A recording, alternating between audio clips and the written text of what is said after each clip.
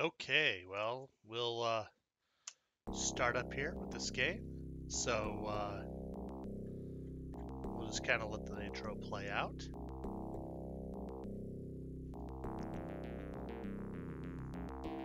So this is a game this is a game by Legend Entertainment. They were actually a big publisher of games back in the day, back in I would say the mid-90s. They did a lot of text-based adventures and some graphical adventures. So this is Frederick Ball's Gateway. So yeah, in the year 2077, the planet of Venus was a new frontier for an overcrowded, exhausted, and nearly desperate Earth. Named for the Roman goddess of love and beauty, this hostile world was no paradise. Colonists and explorers had to adapt to average temperatures of 900 degrees, a surface pressure of 94 atmospheres, and blah blah blah. I didn't get a chance to finish it all. The real reason for mankind's interest in Venus lay beneath the howling windstorms and acid clouds, under the planet's jagged, parched, and hellishly hot surface, a buried secret that held seemingly infinite promise. Someone had come and gone before humans set foot on Venus. The planet was crisscrossed with tunnels carved out of the crust 500,000 years ago by a long-vanished high-technology civilization. The vanished aliens were a source of intense curiosity and hope for the 20 billion inhabitants of Earth. Wave after wave of explorers descended into the alien tunnels in search of advanced technology that might have been left behind by the so-called Heya. That's what they call them.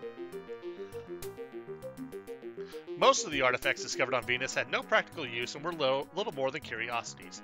The Heya had cleaned out most of their useful technology, or so it seemed until a crotchety old tunnel explorer named Sylvester Macklin found a fully functional Heya spacecraft in a sealed-off tunnel. Instead of reporting his find to the authorities, Macklin decided to try and figure out how to make the strange ship work. He climbed inside and began fiddling with the controls. Yes, folks, instead of reporting your stuff, just fiddle with it. Eventually, Macklin found the right button. Rocket engines ignited and the ancient ship climbed out of the boiling atmosphere of Venus on a plume of white fire. As soon as the ship was clear of the planet, the thrusters stopped and the ship disappeared into what we now know is Tau space. Basically, light speed. Or faster, I don't know. I think it's light speed. When the ship returned to normal space, Macklin was delighted to find that he was still in Earth's solar system. He was even more delighted to find himself docking with an immense Heya artifact, a huge space station circling the sun between Venus and Mercury. So we have the technology to go to Venus, but we don't see this? Huh. Macklin's ship parked itself inside a hangar filled with other ships of similar construction. Macklin left his ship and explored his sensational new find with a sense of awe and anticipation. The bad news was that Macklin couldn't reset his guidance system of his ship and get it to go anywhere. He was stuck without food or water. He wrestled desperately with the controls, and as he became more and more hungry and thirsty. Towards the end, Macklin knew he wasn't going to go home. He redirected his efforts to a new goal. Macklin decided that if he couldn't go back, he could at least signal his discovery to humanity. His death wouldn't be in vain. Macklin figured out how to detonate the fuel cells in his ship. The resulting flash was sighted by NASA, and a mission was sent out to explore. The NASA mission arrived at the Heya artifact and found hundreds of working faster-than-light Heya starships, a priceless treasure trove that made the Heya space station humanity's gateway to the stars. Thus, the alien starship parking garage earned its name, Gateway. After a series of military confrontations and a narrowly averted war, the governments of the major powers on Earth realized that Gateway was too valuable to be given to any one government. The governments agreed to establish a multinational corporation called Gateway Enterprises, often referred to as the Corporation, that would occupy Gateway and exploit the technology of the Heya. The faster-than-light starships on Gateway are now used for a new form of high-tech prospecting. Human volunteers ride the alien ships in the hope that they will visit other worlds and bring back Heya machines, tools, and other potentially useful items. Because human scientists still don't know how the ship's guidance systems work, the destinations of these prospecting missions are unknown. We don't know how it works, but go ahead, just jump on in, go. Hit a button and go somewhere, see what happens. That sounds about right for us. And there you go, off into faster and light, into light speed. For obvious reasons, these missions carry an extraordinary degree of risk. 15% of prospector missions don't come back, and 80% return with little or nothing. The remaining 5% make the risks worthwhile and can turn ordinary people into instant millionaires. You won the local lottery on December 23rd, 2101. The prize was a one-way ticket to Gateway worth $238,575, including a limited partnership in Gateway Enterprises, transportation to Gateway, 10 days worth of life support on Gateway itself, a class in Heya ship handling, and an invitation to go on a mission a week after you've done it. A week after you turn in your winning lottery ticket, you board an interplanetary ship traveling from Earth to Gateway. It is now Wednesday, May 17, 2102, and you have been aboard Gateway for less than a day. You have been assigned living quarters and a proctor to show you around and get you settled in. Your first ship handling class starts later today. You are about to become a Gateway prospector. So yes, this game is all about you are a guy who just, or a person. It does, like I think they imply that you're a guy, you're male, but I'm of a mind that you could be either or. It could, the game actually does depict you, I believe, as male. When it does depict you, it doesn't in this game. It actually does it in the other game, to my understanding. I may not be 100% certain. However, yeah, basically, yeah, the whole premise of this game is that you won a lottery, and that the lottery winnings was you get to leave Earth and go to Gateway, and you got 10 days to strike it rich. Little weird, a little blasé, isn't it? We'll get into the story a little bit later. Let's go ahead. So I have save games. So if you have any save games on here, ask you if you want to restore. I'm just going to say no. We're just going to go right into the game. So part 1, Gateway Prospector. This is right after you make it. So you're here. Your room is a Spartan cubicle furnished with a desk, a chair, a wall locker, and a fold-down bed. The only decorative touches are a sickly-looking plant sitting next to the desk and a lonely picture of Earth adorning the far wall. A PV comm set is set to the south wall. Above the PV is a vent. To the east is a door that leads outside. You notice that the desk has one drawer which is closed. On the desk you see a debit card. The message light on the PV comm set is blinking. And now we are in the game. So this is actually I would call this a point and click adventure game. So you can actually click on the different things in the room and see stuff. You can actually use the keywords. So there's actually so up here is a list of common keywords, and then further down underneath this line, there's all sorts of additional keywords that you can use. And you can use any of those keywords. Some of them like save, restore, restart, quit. You can do all that. On the next screen here is a list of your inventory. Or I won't say it's inventory. This is not just your inventory. This is a list of all of the items in the room. Everything that is interactable in the room. Including the area, like the whole name of the area. I actually don't want that. You can do all. And one thing to point out is that this game does interpret what you tell it. So like if you tell it to read the picture, it's probably not going to do anything. I'm going to read picture. And so in this case, read picture. On the far walls, page torn out of magazines, full-color reproduction of oil painting depicting the Earth, seen from one of the high Pentagon defense satellites. The picture's taped to the wall. I'm not going to bother taking it. So this thing is blinking. It probably wants my attention. Let's check it out. So we read the PV comm set. You take your debit card. So sometimes if there's something you need to do before and it's just obvious, it'll do it for you sometimes. So take a debit card first. You notice here my score has just gone up by 2. This game does have a point system. And oh shoot, I just realized that give me a moment. I'm gonna actually do something here. Looks like the game. I apologize for that. The game itself actually. I'm gonna have to make sure that's fixed later. Okay. So, well, I guess I will go through a little bit more of what you can see as we go. Apparently, half the thing was not showing. So we'll come over here, and so now we're on the Nippon American Telephone and Telegraph, the AT&T. apparently AT&T merged with some company in Japan, and now we have NAT&T. Okay, so this is the Gateway ComNet. This is where you can go. You got play new messages. You can review any stored messages. Your Gateway account status, current events, bulletin board, and classifieds. You can place a call, and you can end your session. So just to be frank, the review stored messages, that's only if you really, really want to. There's almost no reason to ever go back and review your messages unless you somehow miss something. The gateway account status makes sense. This is actually your bank account balance. This is how much you have. So right now I have $1,500 in credit. And I have not made any purchases, so I have no debits, and so my account balance is $1,500. That's only important for the early part of the game. The later part of the game, your money's going to mean nothing. Just going to put it out flat out right there. Current events from EarthComNet. That's just a little bit of background, a little bit of story. So like you can find out like the hill. There's a fire in Keller's Hill, in Wyoming that's been controlled. Go to next. The L5 Space Lab suffered a catastrophe.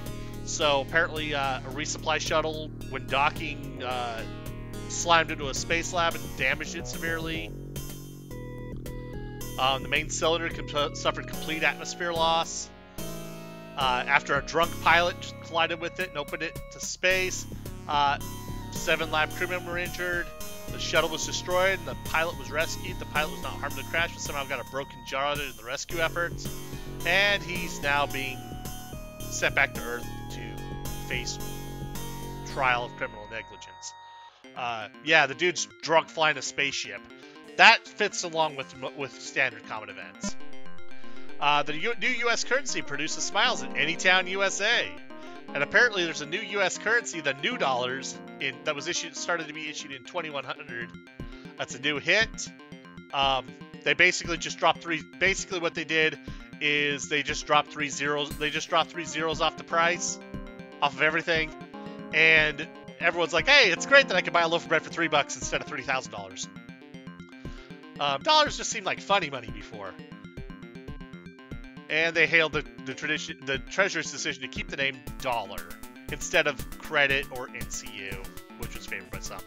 But yes, apparently we got the inflation we're seeing now has been it goes up by 2,100, and suddenly a loaf of bread is costing you $3,000. So they just introduced a new currency where basically one of this new dollar is worth 1,000 of the old dollars. Fine with me. That doesn't surprise me. The next one, the Liberian satellite network nuclear blast kills 50,000 in Burkina Faso. Someone detonated a nuke. How nice. Micro Machines cripple synth oil refinery. So Exxon apparently is still around in 2100. Then academic for Micro Machines stop stuff. The Gateway Corporation held a press conference. How nice. It's a Heya device unique in the history of Gateway. It looks like a toaster oven with no door and a reflective coating on the inside. They're not really sure what it does, but they know they're pretty sure it's some kind of self-power center or recording device. The device is on temporary display at the Gateway Onboard Museum on Level Dog. Pohl students rewarded advance on royalties of $2.5 million. So keep that in mind. That's the kind of royalties you see if you complete good missions. There was a Trans-Siberian maglev, so they used maglev trains, which is basically magnetic levitation. Basically the next level of bullet train. You got the Rainforest Park boundaries, and just different because hey, there's Crazy Dave talk. Crazy Dave, Star Trek 30. And they're looking at a prediction of Star Trek 31 and Counter on Blank.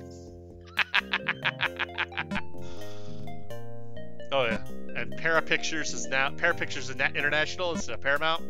So yeah, these are just silly things.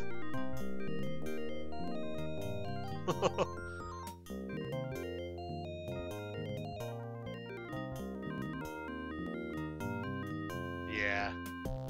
Apparently, the Mormon databanks in the mountain were damaged. And we just kind of go through. Hey, it looks like in 2100 they finally reclaimed Chernobyl. They finally removed the last traces of the melted reactor core at Chernobyl. Holy cow! It took them 100 and some odd years. So yeah, these are just very interesting little. This is the last one. This is another Quake Rock San Francisco. That's nothing new. All right. we've played around here enough. Let's go to the new messages and read it. So you get a message from this guy named Hector Gomez. He's actually a dude in charge, like at Gateway. So classes on Hechi ship handling held daily at 1500 hours. So basically 3 o'clock in the afternoon. Then you go through military time on Gateway, and the in-game clock will represent that. He just tells you how to get it, all that stuff. The next one, Tom Seldridge, he's actually your proctor. He's just like, hey, come to the bar at 8 o'clock tonight, and I'll buy you a drink. And if you miss him, he's like, nah, don't worry. I'm there every night. Just show up about that time. I'll be there. We'll make sure not to miss him the first night. And then Terry Nielsen, she's actually your representative. She's the person you'll be talking to. She's like, if we might never meet, but I'm your official point of contact, just in case. And this is your last message. And once you finish, you just go ahead and close it because there's not very much else to do in here. I'm going to open it up, take all. So I take the book, and then I need to read the book. And you notice that it's like everything we know about the Hechi. You open it up and it's blank. You turn the page, it's blank. It's blank, and then you flip through the book, and it turns out that all the pages are blank. And he basically says, this is just a joke. Just give us to the secretary in the headquarters, and she'll give you the real thing. It's just a gag he does. So now we'll go outside into Hechi town, and there's something going on. I'm actually gonna go here. There's a desk and receptionist. I'm gonna give her the give book to receptionist. You give the book, she looks through it, laughs a little bit, puts it away, gives you the real thing. 5 points. So one thing to point out, this is actually the compass rose that you see here. This is the directions. Any direction that's not out is just you can't go that direction. You can also go upstairs. You can go in buildings, out of buildings. Sometimes you'll use it. There are keyboard shortcuts. I will be using some of them sometimes. So I can use. So actually, in this case, I'm not going to use keyboard shortcuts. In that case, yeah, it looks like I'm not going to use keyboard shortcuts. You do normally, but not right now. So you know what? It is 12:30. You know what? I'm gonna go do something here. So, hey, we got a planter tray here. So I'll take the rose. It's nice to have. So you notice this is where they do stuff. Now I'm gonna do something that is normally done later in the game. This is just kind of done for this is kind of a speedrunner's trick. But I'm gonna pull the handle. I'm gonna pull the emergency lever and I turn it off. And we wait for it and everything. My scores come up by 5. I wait. And this old guy in a maintenance uniform shows up and gives you some tools, hands you the toolbox, says, make yourself useful. And hold this. Then he's like, gives the key, opens it up, looks at you, gives you the key, put this in the box. Well, I need this key, so I'm going to put the key in the planter tray. And so it's in there. He picks up the screwdriver, pokes the machine. He's talking about if plants are going to die if you don't do it. You just kind of wait. Then he looks at it, squints it, tells you, hey, you look like someone. You look like a famous dude. And he starts telling you about this guy named Rolf Becker, who his first mission, he comes out and finds a Hechi metal some Hechi metal 70 feet under frozen methane, and makes money off it. Makes back. Used chemical rockets on a ship plastic creator. Got a supply dump. Gave him a cool $1 million just for that. I'm gonna put the screwdriver. So he actually hands you his tools. You can be nice, put the screwdriver in the toolbox. Then he hands you the wrench. Put wrench in toolbox. You don't have to do this. This is just something you can do. But then he talks about, he goes on a second mission. Then comes back and gets married to a hot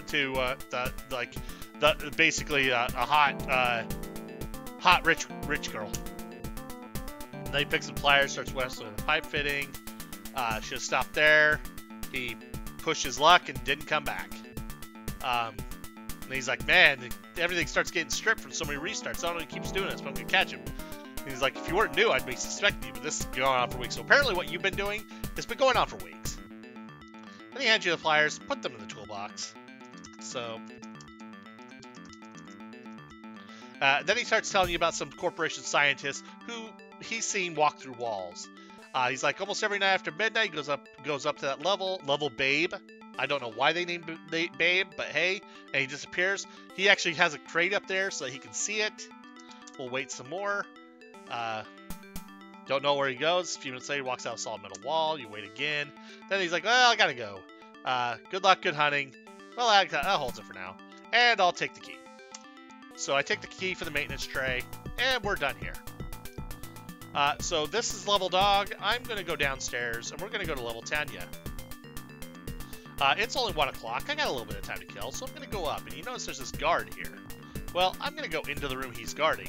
And you notice here, this is where the onboard military forces store their weapons.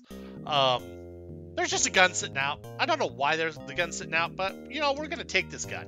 Now, normally we could just, you think, oh, take the gun, walk out. No, if you walk out, that guy's going to see you with a gun. He's going to be like, no, no, no, you're not allowed to have a gun. But I have, oh, shoot, I don't think I took the key. So I'm actually going to drop the gun. I'm going to go back and get that key. So I goofed up a little bit. You got to remember to take key. Oh, it says I already have it. Oh, I must have looked at the wrong place. So I will actually just go back in. We'll just take the gun again. Then we'll open, or we'll, yeah, open. There's a vent cover with the key. And then push the button. And then we'll wait. And there's a spider robot. We'll put the gun in the robot waste box. And there we go. So the gun's in there. So we're now going to leave. We don't have... Nah, we're fine. We don't have a gun. We're going to go up. We're going to kind of go over. So one thing to point out is that you have... If you miss the... like, the robot will go dump whatever's in the waste bin in the trash in about an hour. So you need to get the gun back with key. Push the button. Then we wait. And hey, there's our robot friend. We take the gun. And there's our points. Close vent. It shuts automatically. And for right now, we don't need the gun for a little while, so we'll just put the gun in the door. We don't really need the gun right now. We will need it later, but we don't need it right now. You know, there's a wilty flower here. Well, let's be nice. Let's give this rose to the receptionist. And hey, because it's like you give her the flower, and she's like, thanks, you're sweet, but I'm not going out with you if that's what you're thinking. And then she's like, you know, why don't you take this magazine instead? It'll keep you company. And so it's like, thanks for the rose. I'm not going to date you, but here, have a magazine. So now, at this point, we have done pretty much everything we need to do at this point. I believe it is... I'm going to actually save because I don't recall. We'll just name this game High. We'll overwrite the game here. I believe this is the room we wait in. Yep. Okay. So we feel everybody. You got a bunch of people that show up. You recognize a lot of them from the flight in. Almost everybody's a little lost. All that. We'll just wait again, and he'll come in, and he's going to start introducing himself. So this is Hector Gomez. He works for the corporate science station. He's your instructor. He talks about the data man. When you actually sign up for mission, you'll be able to use your data man and look up references. He's like, these ships actually are pretty idiot-proof. You don't have to worry about it. You just steer yourself, no maintenance. And then he starts walking you through what's in there and talks about the corporation. Your eyes begin to glaze over, kind of like think of Ben Stein just talking and talking and talking in that monotone. And then he concludes the material. You shake your head, yawn, return your attention. And then he's like, I'm going to give you flight crew badges. So don't let him out of your sight. On the badge, there's a black suit that's computer coded. Code information actually lists 6 course codes the corporation assigned you. So you actually get 6 course codes that you can take out on missions. You can enter anything you want, but you're better off using the ones that are assigned. They have gotten rid of all the course codes that have resulted in known fatalities. So they're just like, just use the ones we give you. That's the important part. And he just tells you, sign up for a mission. Just go down to the hangar with your blue badge. They'll sign you up and enter the course codes and get you going. He trades you in. You're now flight crew. Now that you've done this, we'll wait. We'll wait for he asks if anybody has questions, anything at all. And he's like, we're done. Okay. So now that we're done, now I come down here and we'll just actually go down here. And there's this. So you notice here, like you just got your blue badge, but he looks you up. And he's like, nope, sorry, you're not in yet. Try again tomorrow. That's just kind of a thing you gotta do. So for right now, you know what? I'm feeling a little thirsty. Let's go to the bar, but I'm just gonna have a seat. And I'm like, you know, my buddy's gonna show up here in a little bit, so I'm just gonna wait a bit. I'm just gonna wait and hang out at the bar for a few hours. So you wait until 20, and he sits there and goes. So he walks over to the counter, sits down on one of the seats. Hey, good to see you. So we wait. We'll take the drink, then drink it, then drink. So you take the drink, so everyone hangs out. You see him put some good action. You gotta check out the roulette wheel. Use a very dense, oversized ball because of the low G environment. Kind of cool. You get a drink. He's like, hey. He starts just giving you some information about the stuff. He tells you where you'll be spending and stuff. You notice he finishes his drink, tosses it in. Well, you know what?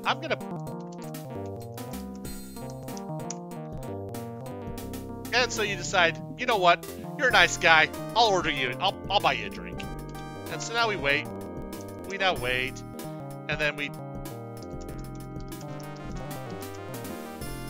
drink again. And so you do that, and he starts telling you, like, yeah, we're on the Suicide Squad. We just learned how to push the go button. We go out. Odds are not good. We die we die a lot. That kind of thing. And then he's like, the green badges are what you want. You got a blue badge. You really want a green badge because a green badge is is the primo course codes. These are the ones that have a high chance of making you money. And so they're like, it's kind of like the carrot on a stick that you get. So we'll just it's like the only way is to be sponsored by a corporate, and the process is easy. He's like, who's your rep? Oh yeah. She's actually cool. She's actually pretty cool. She's actually comes in here for some nights.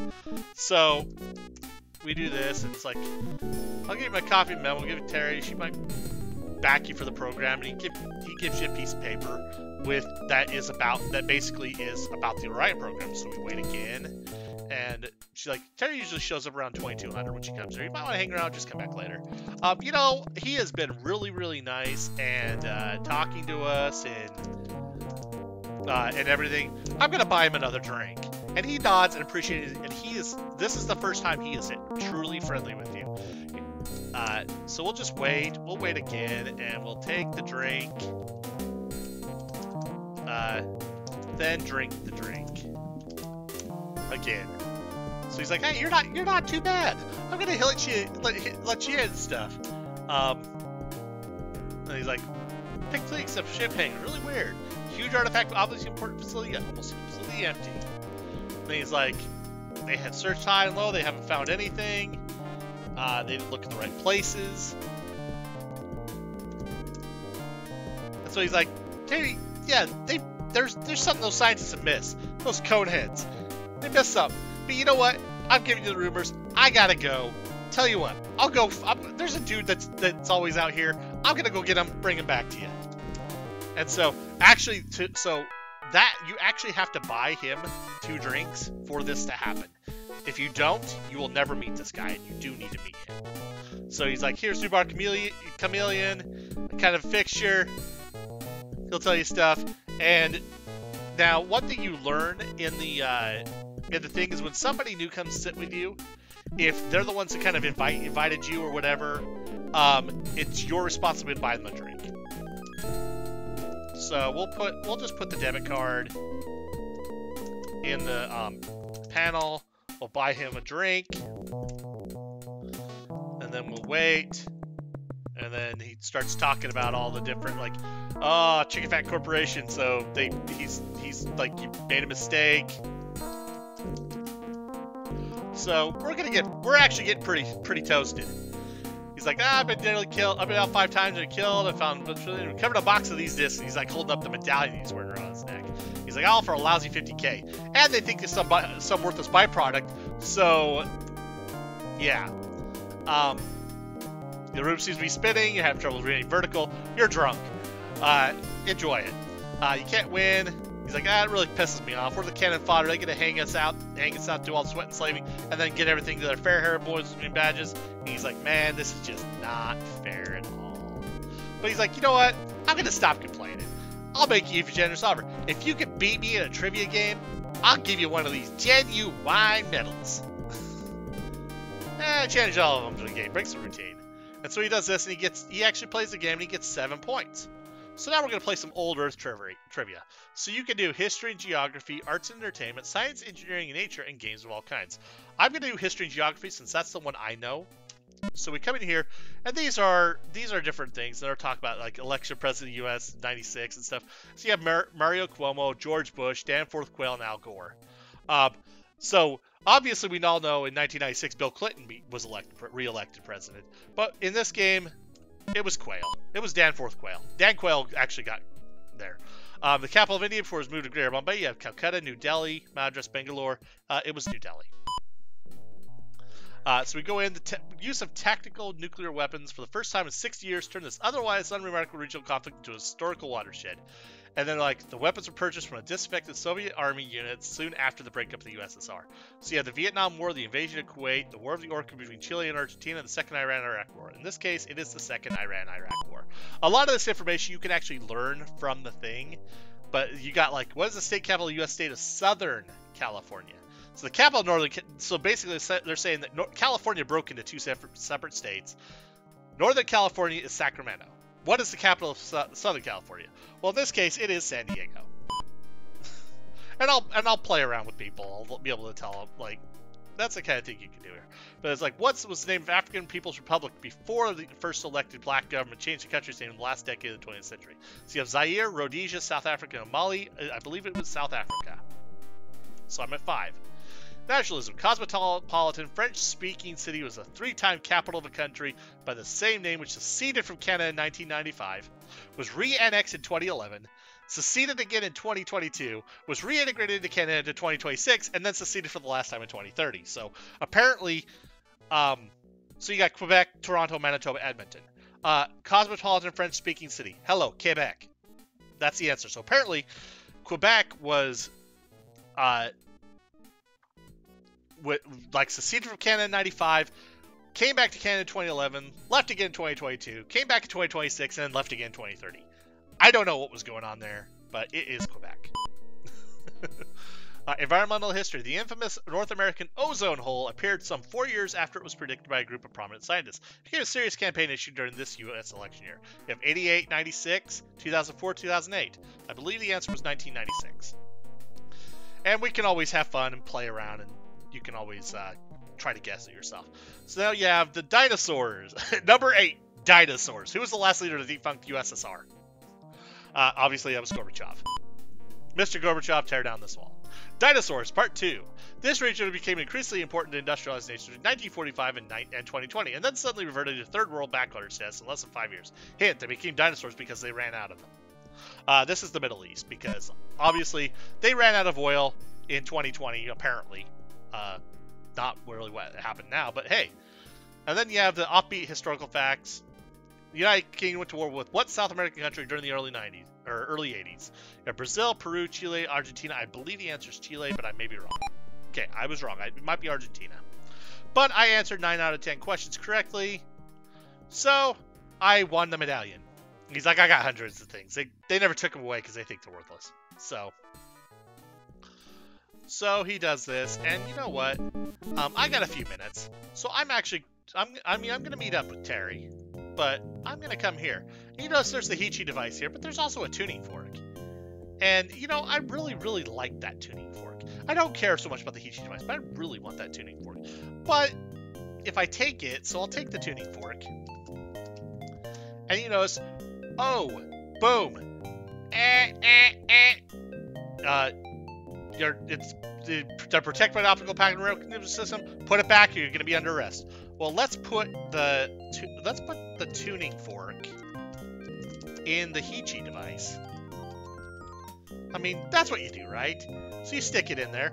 You know, I got this nice little new medallion. I'm gonna put the medallion in the Heya device. I mean, why not? I mean, there's got to be something there. Hey, sir. Oh, hey, look. It's got it's the device hums, and you have an image of the tuning fork. Hey, those medallions have a use after all. Well, let's take the hologram and put hologram on the pedestal. And they're like, oh, well, there's a little happy music. Oh, thank you for putting it back. Thank you for cooperating and putting it back. Now we don't have to arrest you. Well, you know what? Let's take the tuning fork since I don't need it. Since we'll need that too. So we'll take the tuning fork. And now that we've got now that we have our tuning fork, I don't know why the tuning fork is so valuable, but you know what? Why not? Let's take a look at this. Let's take a look at this memo. So it's all talk about all limited partners or Orion Special, and it's just like telling you about how this. And then he's like, new face show to Terry. She sometimes hangs out at the Blue Hell Bar around 2200. So, 2200 is only about an hour away. Let's chill out here for another hour. So we'll just wait. And then she's like, oh, I know you. You look familiar. Oh, I'm Terry. So actually, I'm just gonna give her the memo. She looks at it and she was like bored, not really interested anymore. You give her the memo and she goes, okay, you've got my attention. And she's like, okay, you're interested. So he comes over, she picks his glass and she tells you about the Orion program. She's like, I've only sponsored 25 people. And so if that tells you, I've been over 300 people, only 25 have gotten it. So she's like, I don't know much. Look, you don't have much to go on. Tell you what, you're gonna have to do something pretty special. And so this is what I'm gonna tell you. You have to have 2 missions completed, and you have to have a unique discovery, something nobody's ever found before. She's like, what that means for you? 2 trips out, you gotta show that you brought back something that nobody else has found. And then she's like, okay, but I'm gonna be nice to you. I'm gonna give you my phone number. If you do it, call me up, kind of thing. And she tells you kind of what, like, her background. It's like she used to be a prospector. She used to do the grunt work, and then she became a transport pilot, did all that. She gives you a little bit more info, and like, they pay well, promote fast, and they see results, and she produces results. So that's the kind of thing. She'll do that, and she's like, I gotta go. You're lucky. If I spent as much time with you as if I spent as much time with everybody as I do with you, I wouldn't get anything done. She basically chats with you for 10 minutes, gets a drink, chats with you for 10 minutes, and then says, later. We'll head back to room because it is now real time for bed. So we're just gonna wait. We're gonna kind of just chill out in our room until about 1 in the morning. You have to wait till you start to feel sleepy, and then you go to bed. Go to bed, fall asleep, you wake up several hours later. You see everything. Let's just take all. As long as you don't go see that guard, you won't get the gun taken away. Excuse me. So we'll go on, and you know what?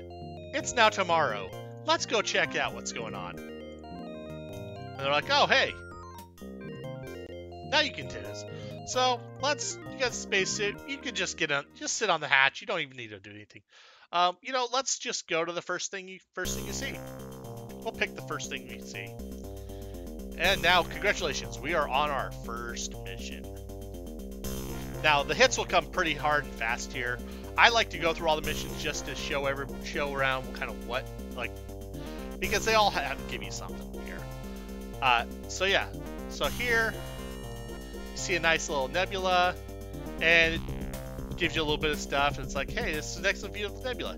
You take pictures, you get a few scientific readings, a few hours. You hit the button, you hit the return button, and head home. So it's just a little background on your mission. as you go in. So you took pictures of a nebula. Obviously, that is something that other people have done. You just got awarded a mission bangle. You now have a nice little bracelet that's on your wrist because you completed the mission. Congratulations. Well, you know what? I'm going to go on another mission. I could just do this as much as I want. So, we'll just go to the next one. Now, keep in mind that these codes are listed. The codes that are listed here, they're the same. If I recall correctly, they're the same codes every game, but they are listed in different orders, I think. I might be wrong on this, but I think they're listed in different orders. Like, they kind of randomize the order. Don't quote me on that. Not certain. But you do this. Oh, no, hey, look, I've found a planet. Well, you know what? I'm going to land on the planet. Now, I'm on the planet, but here's the thing. I'm going to actually examine the control panel because there's something I probably should have shown before. You have a view of the planet, but you have info. And it's like, oh, I've found the seventh planet of the Sigma Day star system. Planet has no atmosphere. Oh, yeah. Well, the planet has no atmosphere, so I probably should put on the spacesuit. If I don't put on the spacesuit and I open that door, I'm dead. And you can do that. Okay, you open that up, you hear a nice little hiss as the air gets drawn out, and we go down. So now you can see we're on the planet. Well, you can go different ways. Let's just go north. You know, oh, there's a hole. I want to get into the hole. Well, can't go up. Huh. Well, let's just start heading in a direction. Oh, hey, I can go up now. So I'll go up. And so I kind of walk around. Oh, hey, there's a rock. Let's push the rock. So now that we've pushed Dwayne Johnson off the cliff. And we come back to the hole, and oh, hey, look, there's a ramp. There's a pile of rocks. Well, now we can climb up and go in. So now you're inside here, and you notice, oh, there's an irregular opening appears to the east. Well, it goes away. Well, what do I do? Well, so you could trial and error. I mean, you can pick a direction, or you could pick west, which is the next door in sequence. Basically, that puzzle is the doors open in a clockwise fashion. So it starts on the east, it'll go to the west, and then northwest, north, northeast, east, and around. And if you miss it, you'll run into a wall. But you notice here, oh hey, there's a metal box. Well, let's take it. I mean, this is kind of cool. Well, you know what? I am going to leave. See, the opening opens up, fades away. Well, we're just gonna leave. I think we found what we came for. And so we're just gonna close the hatch, sit on the capsule. I'm not gonna take off the spacesuit or anything. We're just gonna go. We're gonna go home. We're gonna return back.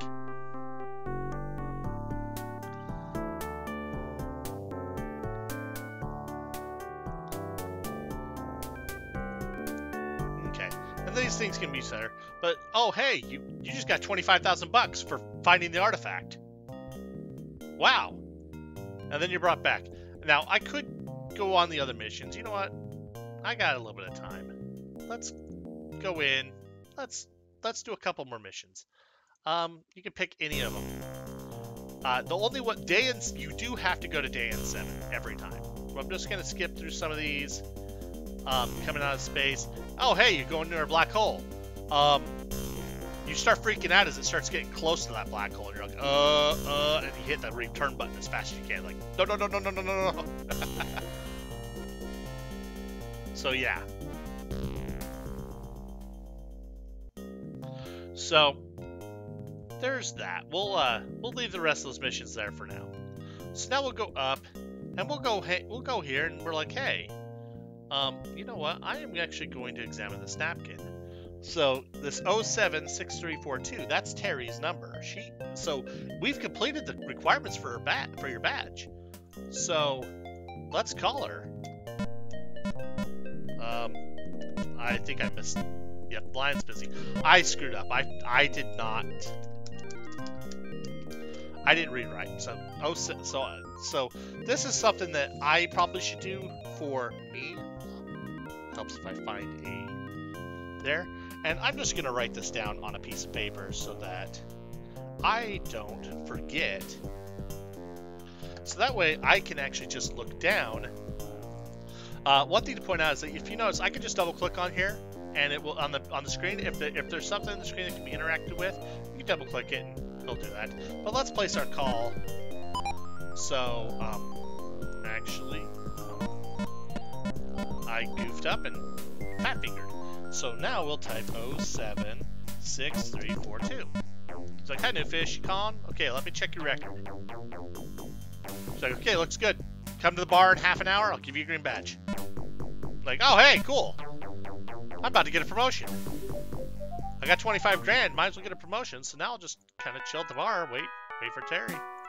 The greeter. She's like, congratulations, good job. You brought results, I like it.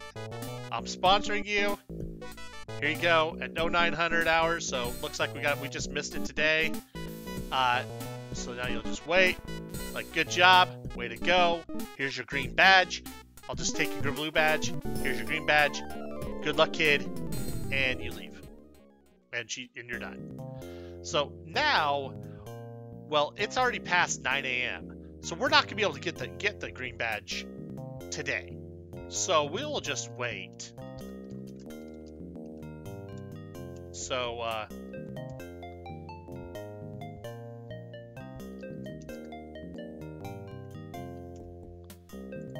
So we will wait, and we will sleep. We'll take all. We're woken up. It's 8 in the morning. Well, it's 8 a.m. We better hurry and get to class. Well, class happens. I love it. When you get your blue badge, you're in a green room. Now that I've got my green badge and I'm gonna get it coded, I'm in a blue room. And so now I'm just gonna wait until class starts. Security guard shows up. He's like, "Hey, this is only for the right people. You got a green badge?" He shows you wait for his green badge, and he's like, "All right, you're good." And they let you in.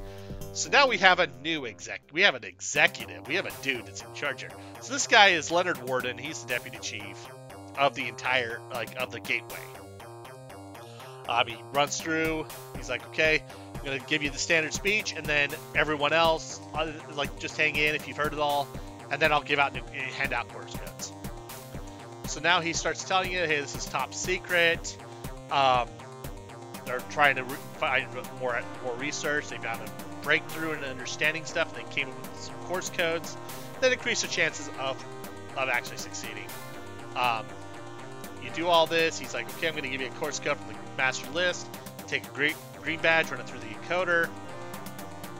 He gives you there's a device in his briefcase that he runs your badge through, puts a course code on. He's like, "The codes are classified. Do not let your badge leave your sight. Not that there's any danger of that." And he's like, "We expect you to use them next time you go out." And then he's like, "We want to put a good word in for the guys that found these, because they had a little setback when 5 square miles of their facility in Trenton, New Jersey were vaporized because they tried to isolate the guidance system elements from the interstellar drive unit." So yeah. So basically they're like, "Yeah, these guys were trying to isolate the engine, and then the engine just vaporized them." So, and then they're like, "Okay, if you succeed, good job." And then he's like, "Okay, the briefing's over. There's no class dismissed or anything. But you know what? I've got some new codes. I'm going to go on a new mission. I'm going to go sit down on the cabin seat, and, oh, hey, I have a new code. You see I've got 3 codes here. I've got a new code here. I'm going to go on a new code." And so, oh, hey, there's a planet. Well, let's look at the info. So it's orbiting Spectral Class G. The planet has toxic atmosphere. So if I open this thing up and I breathe in the stuff, I'm just going to die. The surface gravity is 1.7 Gs. And hey, there's a small concentration of heat metal. Hey, cool. Okay, let's go land. Oh, hey, there's docks on the ground. Yeah, let's put on the spacesuit, because I don't really want to die here. So we'll head down. And you notice here that, oh, hey, there's a path, but there's stuff going on. Okay, so we've got this. So if we go east, oh, hey, we just found an alien race. Oh, shoot. And he chases you back. Like, ah. So let's explore here. Oh, hey, we found this. Well, we go up here, and he goes, oh, hey, there's something there. Wait, I don't have anything that fits in there. Well, fine. I'm going to go back to the boulder. I'm just going to wait here. Pick up some stuff in the south. They start moaning. Okay. And now, oh hey, look, it's the aliens. And they start chanting. Zorf, Garks, Mumble, Neeble, Mutts. Mutts, Mutts, Mutts. Then it's like they slide, like, oh, look, he's got something that fits in that hole, so he slides it in. They start chanting, you start waving the forearms around the screen. Here's some beeps and clicks, and then it just spits it out and slides shut, and that's it. Apparently we just found their, like, we just found a ancient civilization's, stuff. Okay, there's a pile of rocks here, huh? Well, let's look at the pile of rocks. Well, let's wait around. I mean, maybe there's... Oh, hey, there's a six-legged salamander. Let's take the salamander. I like taking salamander. So we'll go up here. And you know what? I don't really want to encounter those guys again, so I'm going to wait. And I'm just going to wait again. I'm going to wait until I pick up that little mournful wailing to the south. I'm going to wait again, get it again. Now I'm going to go east. Oh, hey! It's out there. Let's go into the chief's hut. Oh, cool. Okay, I'm gonna go down. I'm gonna go underneath the hut. I don't want to be caught here, but I want to see what's going on here. So we gotta wait, and then all of a sudden, oh hey, I waited. The hut groaned. Something above me groaned. Oh, and then you hear sloshing up. Okay, I'm gonna go up here. Oh hey, floating into the creature's dim cylindrical shape. Well, let's you know what? I don't think that's good for me to stick my hand in. So let's put the salamander in the tank, and then we'll, you know what? I think we'll go down and let's see what happens. We'll just wait. We'll wait. We'll wait again. Oh no, we just had something screamed. They're screaming. Uh-oh, the chief just found out the key's gone. He can't find it. There's a lot of pandemonium. So it looks like they're all running off. So, yeah, we just scared the tribe off because the little cylinder was gone. Oh, hey, the cylinder's back in there. What's the nest? Well, you know what? I'm going to do that, and then I'm going to take the salamander again, because the salamander's cute. I want a pet. So we're going to go back, and we're going to put this,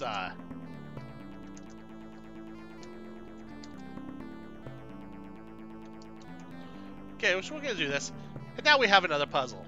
Now, this is one of these things. It's not like the others. And so, obviously, 4 circles out there. So you notice we got 2 shapes. Oh, well, the circle is still not like all the others. All the others have straight edges. The circle's round, so we pick that. Then you look at all the rest of these, and you go, oh, well, that looks like it can cross. That crosses. That looks like it'll cross. That crosses. These are parallel lines. Okay, that's that. So this next one. Oh, look. The dot is in the middle of everything. So, oh, that one's out there, so let's... Oh, I picked the wrong one. I picked the wrong one, see? So, even I'm not... I must have, I picked the wrong one. But it is those dots. So you just do this, and you can actually do this. 4, 4, 3. So in this particular case, maybe it's 4. Nope. So maybe, so we'll just keep doing this until we get the right solution. Again, it's been a while since I played this, so we're gonna go 2, and then you notice, oh hey, that circle there. Oh, 5. The 5 is the odd one out. Oh hey, I succeeded. Hey, I'm inside. Well, let's take these fans. These fans look working. Now we go up and we look at this device and hey, let's just take it. Oh wait, it's pinned. Well, we just picked up 3 fans. It looks like they might be able to go in those slots. And we notice all the colors. Oh, red on top, purple, blue, green. Oh. Well, let's put the blue fan in the red slot. I mean, blue and red make purple. There we go. Oh, hey, it fit. Well, you know what? Let's put the yellow fan in the blue slot. Oh, hey, we found the solution. Let's put the red fan in the yellow slot. Oh, hey. It starts... It floats up off the platform and starts spinning all over the place. And so you just pull it out of the air. Well, yay, we just found the machine. Well, let's take everything. So we take the metal cylinder. I mean, come on. So this is it's an adventure game, but it's kind of a role-playing game. You don't ever leave anything alone, or leave anything behind. So we're gonna go home. We just found a really, really cool Heya device. We're going home. Oh, hey, look. Ship returns to the dock, and it's like, oh, hey, congratulations. I just got $50,000 for discovering a proto-civilization. And then you find the Heya device, and they give you a cool $1.5 million for discovering the device. But everything's taken away for study. What's this more? This doesn't happen in missions, right? Oh, hey, congratulations, we just finished part 1. Part 2 is now Other Worlds. So now, we've been sitting and chilling. We just spent the last 6 weeks since we came back from that previous mission. We've been celebrating, relaxing, recovering. I've spent so in 6 weeks, you've spent $35,000. That is freaking nuts. But, you know what? You got a little bit of money, you went a little crazy, okay. You know, we're gonna play some new messages. Oh. Well, okay. Well, apparently, you just got a message from somebody who's unidentified who's telling you need to meet me in the tanning room. And don't tell anybody. Well, we'll go over. We'll go over. So it's actually, the tanning room is off of here. Oh, it's an exclusive club, members only. Well, shoot. How am I gonna get through there? Well, now you wouldn't know this by normal play, okay? But there happens to be a guy up here. You see, hey, a VR manual. He looks at you. Hey. Oh, hey, wow, you're new. Oh, I just installed this new VR. Could you help me figure out what the bug is in here? And he's like, let's see here. Oh, hey, I've got a membership pin for the Pajo's Lounge. I never use it, and I'm gonna be leaving soon. So, here, I'll tell you what. You break the VR program, and I'll give you this. I'll give you this membership pin. And he's like, gives you a little bit of details about VR and stuff. You gotta know how to break it and overload it and stuff like that. And he's basically teaching you how to kill a virtual reality from the inside. So basically, like things like you got to overload it, you got to have it do something that will break the program, something counterintuitive. And he's like, "There's other stuff there, but you should try Beach first." So we'll just look at this, and it's actually on Beach. So we'll just get on the couch. We'll put the collar on because you have to have the collar on. It's a little tight. It's not very pleasant, but. Excuse me, I did not think you want to hear me sneeze. So in that case, let's just push the button. We'll go in. Oh, hey! We're at a beach. There's a dude, and there's a daiquiri. You know, we could take the daiquiri.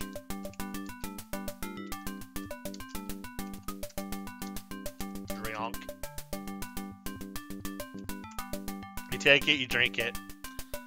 And you wait. Okay, give glass to bartender. He does that, tosses the empty glass, put it on the bar, another drink comes up. You know, he's here by himself. Maybe he's a little thirsty. Let's take the daiquiri and then give the daiquiri to the bartender. So he does that, and he's like, you give it to him. He's like, oh, thanks. Here, let me get one for you too. And he starts drinking, and he's like, oh, hey, oh, I'm good. Whoa. I must make him stronger than I thought. He's like, whoa. And then he eyes your glass. He's like, it says try to anticipate when you want another. I wonder if he does it. You know what? I'm going to,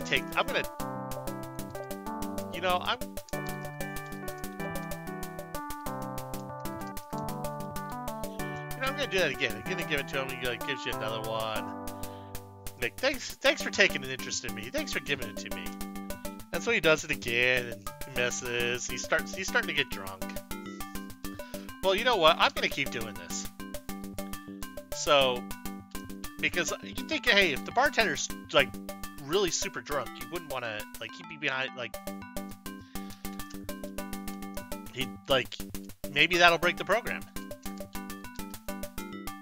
So you do that, and he's like, "Oh, I was hoping you'd give it to me. Oh, I'm good. I make him good." He's like, then he's like, yeah, there I go. Well, you know what? I'm gonna do it again, since and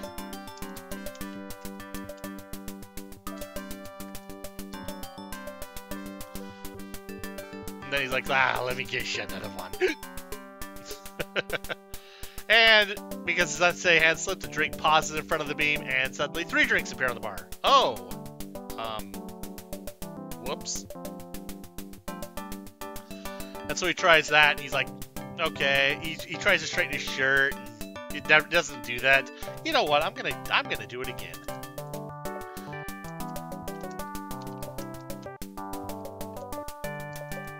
This seems to be working quite well. And he drinks it, and he's out. Yeah, the bartender's out. Well, so I'll take the daiquiri. You know what? We're gonna put the daiquiri on the scanner. We haven't been able to before.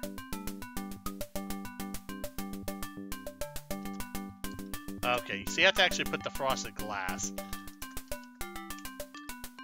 And oh, hey, it starts doing it. Boom, boom, boom. Oh, well, remember that x equals x times 2? Well, that's just what happened. Boom, it brought it. Well, let's take the collar off. There are other things, other VRs on here, but I don't really need this.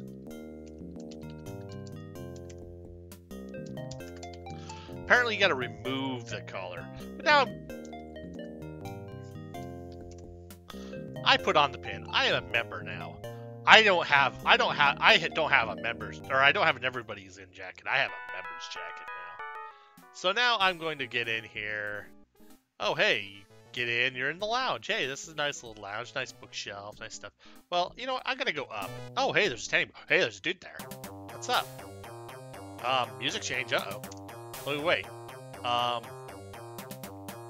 Apparently, this dude is the special assistant to the president of the corporation. He's literally the he's like the most powerful man on the station. He's probably the second in command in the entire corporation. So you're like talking to the vice president of the whole corporation. So we're just gonna wait, and he's like, "Oh wait, hey, what you found is more than just a simple machine." And he's like, "This is actually the single most important find since they found Gateway. Congratulations, you just found like the best thing ever." And he's like, "Okay, well, after I leave, go to the corporation administrative offices, and they're going to explain the significance of this discovery. And they're going to brief you on this 4-part mission. Apparently, there's a 4-part mission now that I'm going to be asked to go on. What they can't tell you is that because they don't know, is that if each time you complete part of the mission, you're going to get $5 million, and if you complete the job, you get another $25 million.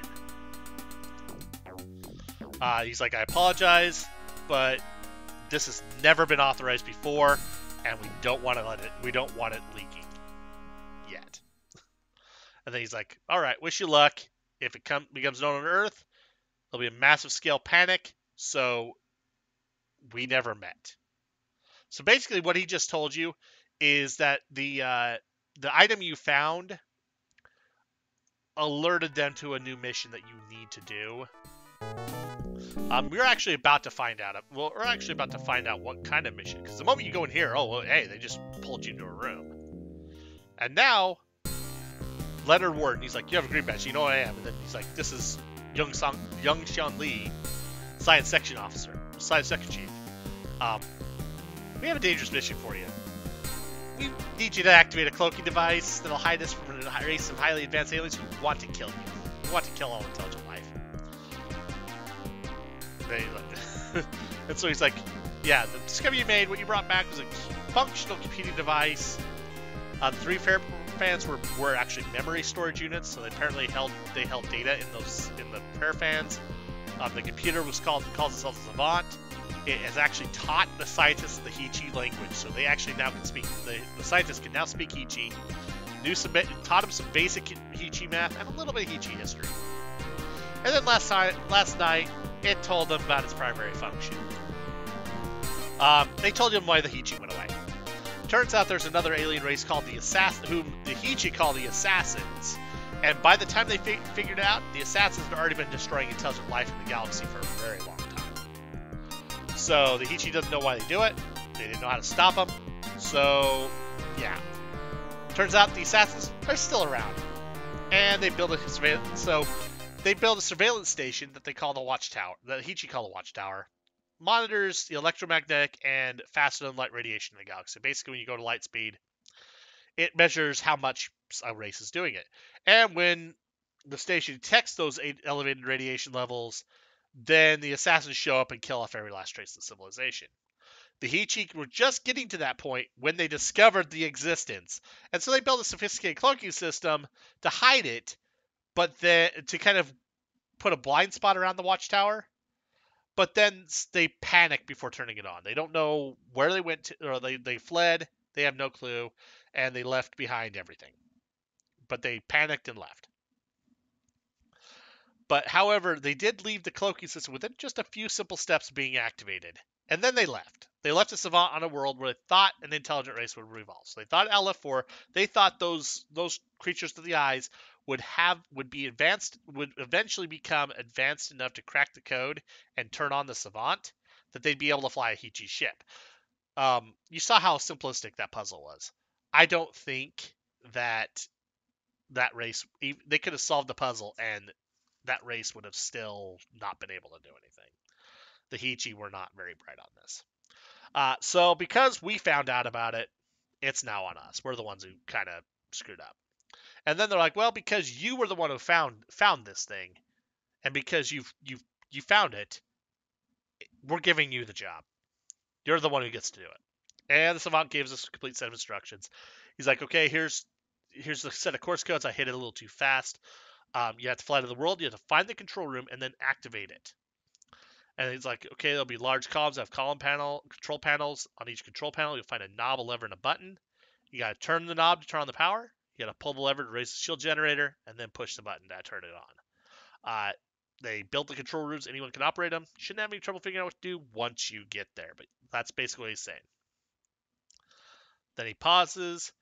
They turn a few dials. They show you a screen. There's a nice little world. This is courtesy of the savant. Is a Heechee extrapolation. So this is what the Heechee believe will happen to a planet that the assassins decide to wipe out. Ring of fire surrounds the planet, slowly burning the atmosphere and the crust off the world. In a violent display of ultimate power, then a black incinerators left. So basically, they just incinerate all life on the planet. The price of failure. Powerful incentive to complete the mission, eh? So he's like, this is what's going to happen to us if you fail. A little bit incentivized. Now, for some of us, that might be not a bad thing. Our families, we want to get them out of there, but the rest, who knows? Depends on the person. Some people are like, yeah, I want to do this for the greater good of mankind.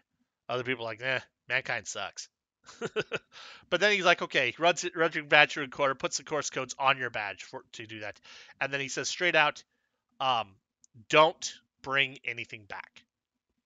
You'll get paid for this, but don't bring anything back. We do not want to jeopardize the mission by bringing anything back. And then you're done. So now that we've done this, we've got a new mission. Well, you know what? We're gonna go on our mission. Like, you know what? We're gonna go save the world. We're gonna do this. We're gonna go to the ship, and let's just take off. We're gonna go straight on. So now we have 4 new course codes. So now we go. We're just gonna go to the first planet on the list. And hey, it's a planet. Of course, we were told it was a planet. Let's look at the info really quick. It's the orbiting planet. Delta Oricay. Planet has toxic atmosphere. It seems to be a common thing where they either have no atmosphere or toxic atmosphere, huh? Sensors detect large concentrations. So hey, it's no longer small, it's large. So you find this thing, and hey, well, we know it's a toxic atmosphere, so let's just open the cabin hatch now. Do that. We'll come down. Oh, hey, we're in a place. So, in standard fashion, we'll take all. So we have a bright cube and a cracked prism. Then we come in here. Oh, hey, got this. Oh, hey, we got more stuff to take. So let's just take all. Okay, so we can't get to the black pyramid because there's thick plexiglass between us. Oh, hey, I've got a clear prism and a dark cube. Ha. Well, I've got a clear prism, a cracked prism, a dark cube, and a bright cube. I wonder if they mean something. Well, in this case, let's put the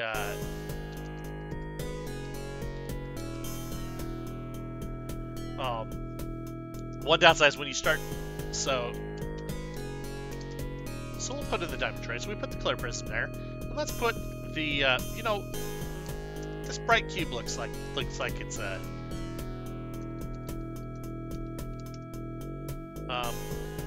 one minute. So we'll just do this way. Put bright cube in, and then we'll click on the square socket. Oh, hey, it just took the plexiglass in. Let's take the black pyramid. Oh, I can't seem to budge it. Oh, I see there's a little tray. Well, put the cracked prism.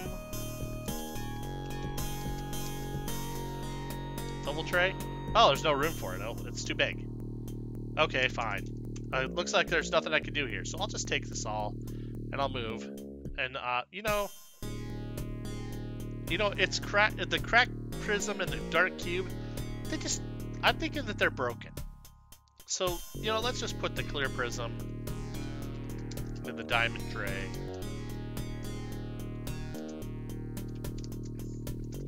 Square socket. And now, hey, look. You feel slight vibration beneath your feet on the ground. So let's get on the disc. Oh, hey, I just got teleported. Wow. All right, well, we're gonna come in here. Oh, hey, there's the shield generator. But there's this weird, colorful thing around. Huh.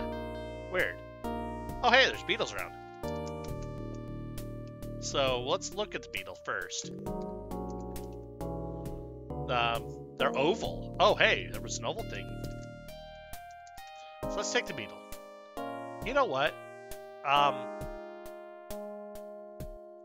gonna leave.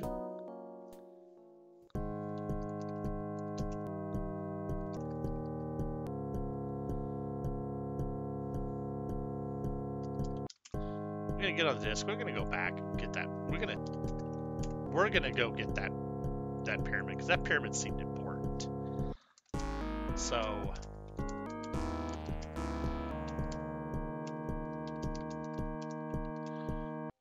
we're just gonna put the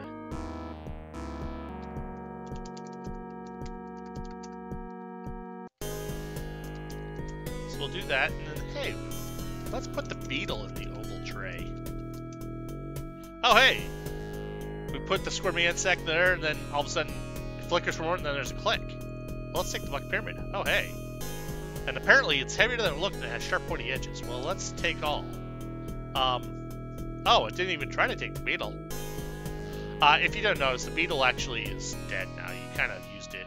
It kind of basically like zapped it to free the thing.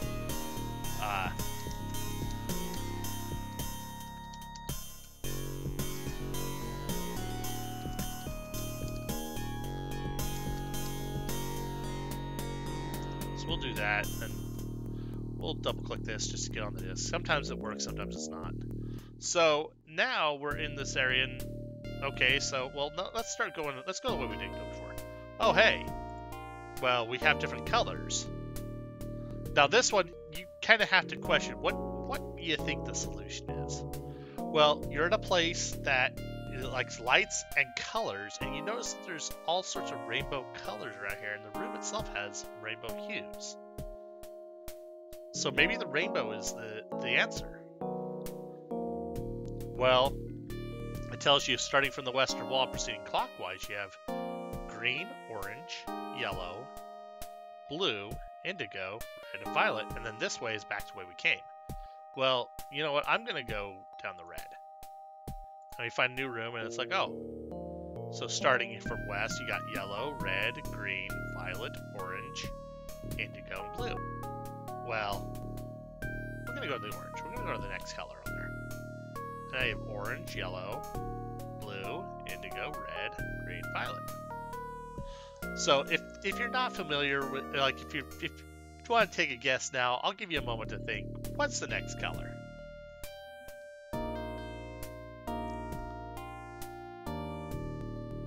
Yeah. All right. The next one's yellow. So yeah, the solution to this puzzle is a very simple color puzzle, but if you've ever heard the acronym for the rainbow as Roy G. Biv, it's a nice little simple puzzle. So the next one, going around, we're gonna go through the green door. So there's Roy G. Then we want to go west through the blue. Then we want to go southeast for the indigo, and then violet is straight north. And oh hey, there's a thing. Well, let's put the pyramid. We got something. And oh hey, look, we just got that. We're just gonna leave. We're just gonna go south. And oh hey, it took us back. Well, let's turn the power knob. Let's pull the deploy lever. Let's push the button. And that is it. That is the first thing. Now we get this thing. This happens several times. Every time you do this. So nothing else happens for a full minute. And the ground beneath your feet begins to shake almost imperceptibly. You become aware of a deep rumbling sound, more felt than heard.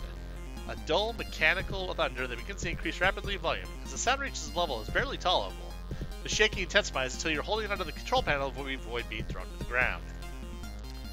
Then you see this come up and it turns on. I don't know why this doesn't happen until you push the button, because this is supposed to do the extension first and then turns on. And that's like many kilometers away, so long ways away. Ancient machinery built to an inhuman scale grinds alive. 3 enormous columns extend from the crest of the planet, reaching for the sky like fingers on a giant hand. They rise until the top of each column is outside the planet's atmosphere.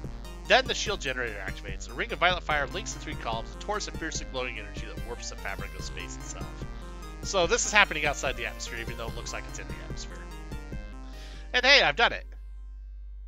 Well, I guess we're done. So we're just gonna go up, and it's like, oh yeah, I forgot. Or I remember what the dude said. Don't bring anything back. So I'm gonna drop the cube and the prism here. And I'm just gonna leave. I'm dropping the stuff I got here, and I'm leaving.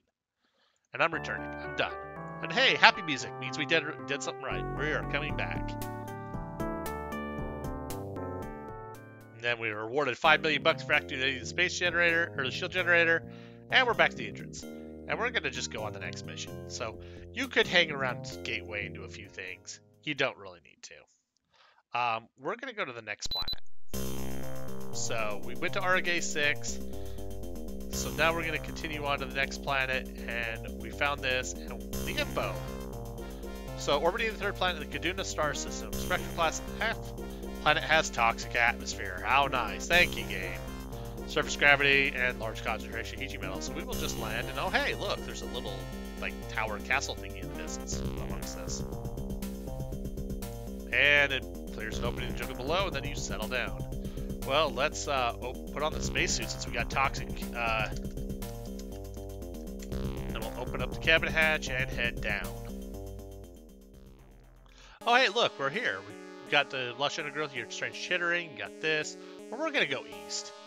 And, oh, there's a lot of dead stuff. And so we're going to go east. We're going to take, several saw shoots poke up through the ground at my feet. Suddenly, the ground below my feet bursts open, and a huge worm crawls up my legs and winds itself around my torso. And it attaches a sucker mouth to the back of my helmet and begins to chew on my headgear. That might be bad, so I think I'm going to take the worm. Oh, shoot. There's a giant spider. No, say no to spiders. Shoot spider with gun. Again. Again. We blow it away. Oh, it's dead. Oh, shoot. The shoots are starting to grow pseudopods. They're starting to, they begin to squeeze. If I don't move, I'm going to get out of here. So I'm going to go west. I'm going to go back and break out. But the spider's dead, so we're going to take all. And, oh, I take the gun. I wade into the pool of bug guts. and it sticks to my spacesuit. I try to wipe it off and only smear on more, and then suddenly my gun the suit is covered and stuff. Oh shoot, I've got a worm in my head again. I'm gonna go over here. You know what? I am not gonna. This worm is bugging me. Hey, there's a tentacle in there. Let's throw the worm in the tentacle. Maybe the tentacle will like the worm.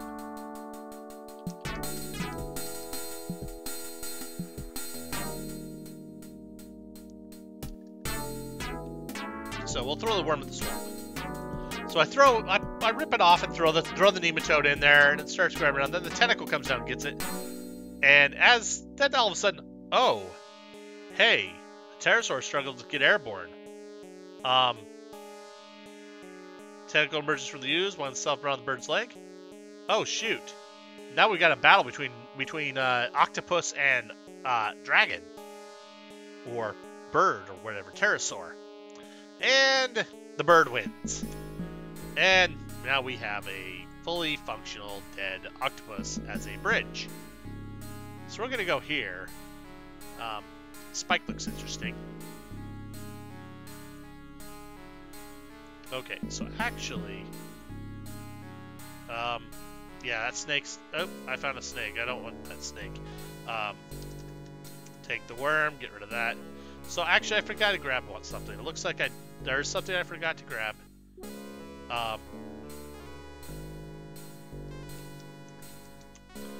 So actually, I needed a pod from the tree because apparently, there's a pod here. Well, I'm gonna do this. I'm gonna drop the pod. Oh, hey, this giant rat just came out of here, and when it hits the spike ball, like it runs out, it darts out of the forest, swallows the pod, but then it's just trying to get away. It brushes up against it, and the spike ball explodes. Well, we're gonna take this dead rat. And then suddenly there's this tongue that comes out of the spike ball plant. Starts to look around, finds nothing, kind of, and leaves. We're gonna go back over here. We're gonna throw the rat at the snake and then take the worm because we do not want there. You know what? We need to open the door because it's still there. We're gonna go in. Oh hey, there's a slug on there. Oh, that is a big slug now, and it's got sharp fangs. It's hissing and snapping at you. Well, you know what? I have a spike. So we stick it in and it blows up. And there's guts everywhere. Ew. Well, let's do the same thing we did with the other one. Let's go ahead and push the buttons. And the same thing happens. This is the exact same sequence where it just tells you what happens to the thing.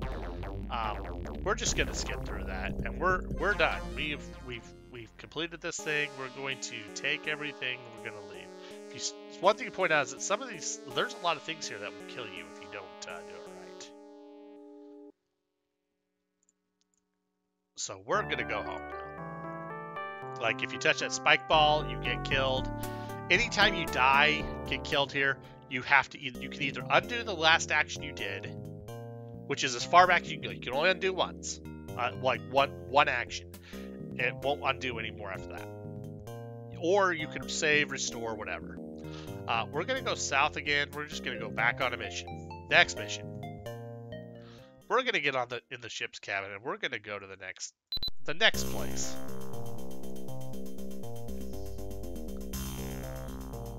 Okay, new planet. Let's take a look at the info. Oh, orbiting the 5th planet of the Sidorma star system. Spectral class G planet has breathable atmosphere. Finally, a place we can go to without a spacesuit. Surface gravity is 0.9 Gs. Rotational period is 8 hours, huh? So in other words, the whole planet has a rotation of 8 hours. Hey, I can open the cabin. I don't need to put on a spacesuit. Oh, look, you notice here that it sits there, the thing. Huh. Well, I'm going to start exploring this place. I'm going to take the stone. There's a large stone. I'm going to take it because it can be useful. I'm going to keep doing stuff. I'm going to take this stone as well because you can always, oh hey, look, my score went up. That means that was important. And then I do this, and oh hey, I'm slightly sleepy. I've only been awake for 10 minutes, but apparently because the planet itself gets dark, apparently somehow because you're on a planet that is more of a thing, like because it has a shorter day. You're sleepy now. Oh hey, there's a huge boulder. I don't think I really want to get in the boulder. You can get on there. I'm in a pond. I'm now like my coverall's now soaking wet. Boots are waterlogged. I'm now in the pond. Oh hey, I'm in the forest now. I'm gonna go here. Oh hey, look, there's a creature. I'm gonna look at the hairy beast. You know, there's all sorts of stuff here. I'm gonna take all as well. Let's go say hi to the beast. Yeah, no, that's bad. He just said no. So I'm a little tired. Let's go to sleep. Let's go take a nap. It's night. You're floating in the center of a small tranquil body of water. Through the darkness, you can discern a vague gap in a distant shoreline, and after a while, a mild current begins to draw you slowly towards it. As you drift nearer, the current quickens. You try to swim away, but the current suddenly becomes too strong to escape. Your anxiety increases, an undertow develops, and you struggle to stay afloat. The once tranquil dream is now becoming a full-fledged nightmare. Finally, despite your efforts, you are pulled below the surface. Though immersed in the murky water, you see organisms much smaller than yourself caught up in the same deadly current. The creatures each emit a single bright pinprick of light, like fireflies at dusk in the summertime on your distant Earth. Suddenly, your outstretched hand encounters a rock anchored to the bottom, and your headlong progress is checked. To your surprise, your vision clears, and you find you can breathe freely. The scene suddenly changes, and you find yourself back on land, collapsed in a wet, exhausted heap. As you begin to rise, you notice a pair of large, hairy feet a few centimeters from your face. You slowly pan up, inspecting the body attached to the feet. The creature is an immense beast with a frightening visage. Its claws are extended and its teeth bared, but instead of attacking you, it stares intently into your eyes, as if trying to communicate with you by thought alone. You sense intense hunger, but hunger stronger than you've ever felt before. Hunger so pronounced it has become a desperate madness. The beast dissolves into thin air and your heartbeat slows. What a first night on this planet. Okay, so I said take all. Whenever you say take all and it says please be more specific, there you've picked everything up. So I'm gonna go to the clearing. There's nothing here. I'm gonna go north. I'm gonna go in here. Oh! And yeah, no, he caught me. So I am going to wait. So he leaves from the northern side, sniffs out, and then he goes to the southeastern. But you know what? At this point, I am now going to go in here. I see a wooden bowl, so I want that bowl. So I'm going to take the bowl, and then I'm going to leave. I'm going to go back to the west. I do not really want to do anything. You know what? I'm going to look at this bowl. Small branch, the interior gouged out. There's an oval hole at the bottom. Oh. Deep red stains cover the interior bowl. Well, let's put the large stone in the bowl. It rattles around the bowl.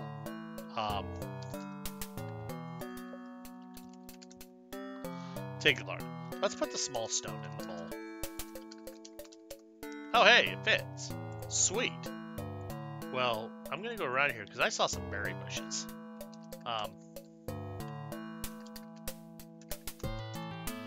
So we get the berries, we pick a few of them, let them drop in the bowl, we fill the bowl up. Hey, we got points. That must have been important. So we're going to go back. We're going to do this. And, you know, I think I'm going to wait again. I don't want to run into him. So we're going to wait again. He goes to the north side. We're going to keep waiting.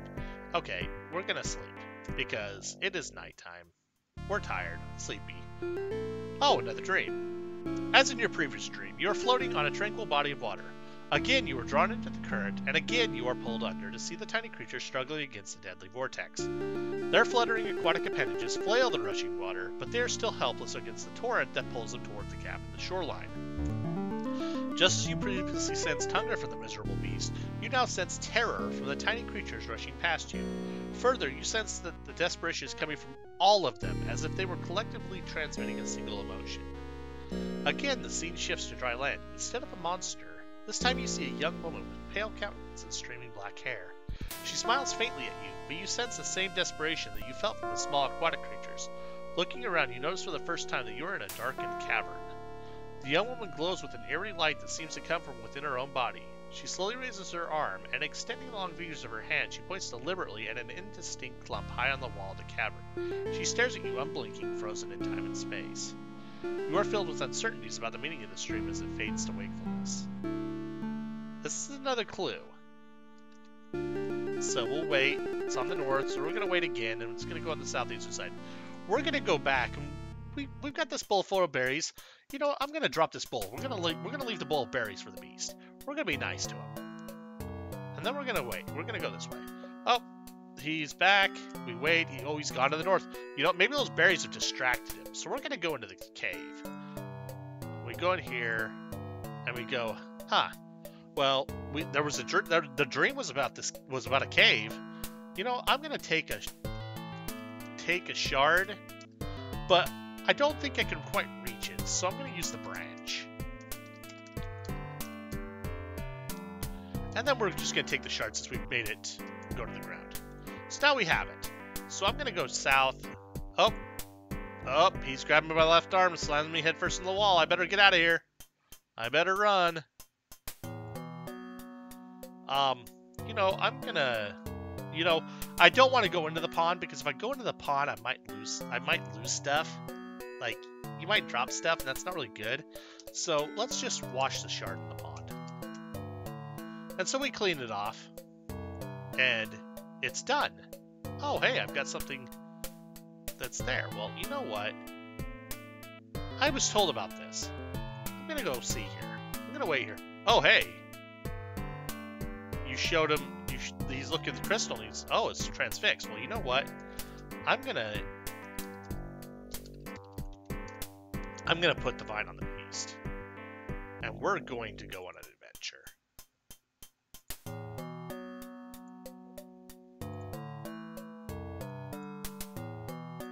So, I'm gonna get up on here. There's only enough room for me, so I let go of the vine and put it down there. But you know what? I brought the beast here. I'm sick of this. I'm done. I'm mad. I'm not getting anywhere. I'm going to throw this shard away. And better yet, I'm going to throw it in the pond. I don't want this anymore. And I throw it in, it goes plop, and the beast looks at you. Then he gets angry. And he's picked up the boulder. And he's thrown it at you. I think I better leave. And just as I jump into the pond, the rock hits the dike, and it settles snugly in the gap and fixes the damage that was dealt to the pond by your ship. Yes, everything you've seen here up to this point, the reason why you're having these dreams, and the whole puzzle you have to do here, is because when you landed your ship, you broke open a hole in the water, letting the water out, and caused this whole issue. You are the reason why you even had to do this. And then because it's scared and everything, it runs away. It runs around the pond and goes back into the forest and is gone. As you enter the water, an unseen force pulls you toward the bottom, and you soon find yourself suspended in the perfectly calm water just above the pond floor. As in your dreams, you find you can breathe without effort. Hundreds of brightly illuminated creatures spin and dance in complex patterns before you, their movements coordinated in perfect unison. One of the specks in the pattern of light separates from the group and hovers directly in front of your forehead. The speck pulses for a moment, and the familiar voice of the Dorman woman resonates in your mind. We are glad of your work. We are now as we were. We Dormans have lived here since beyond memory. Cut off from external intervention, we have become a self-sufficient collective consciousness. What we think is thought by all. What we decide is decided by all. There is no individual. We are one.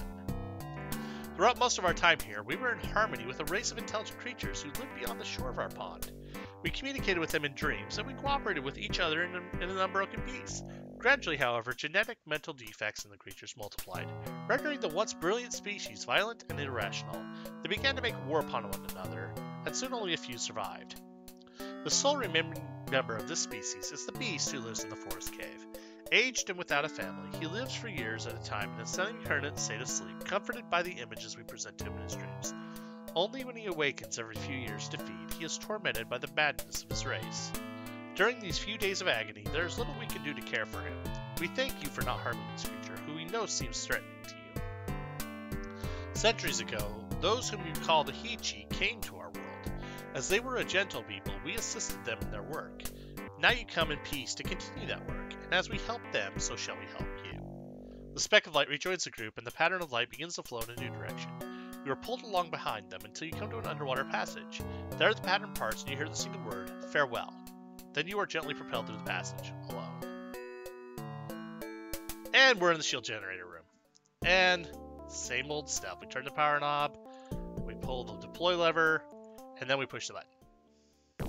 And we've completed the next mission.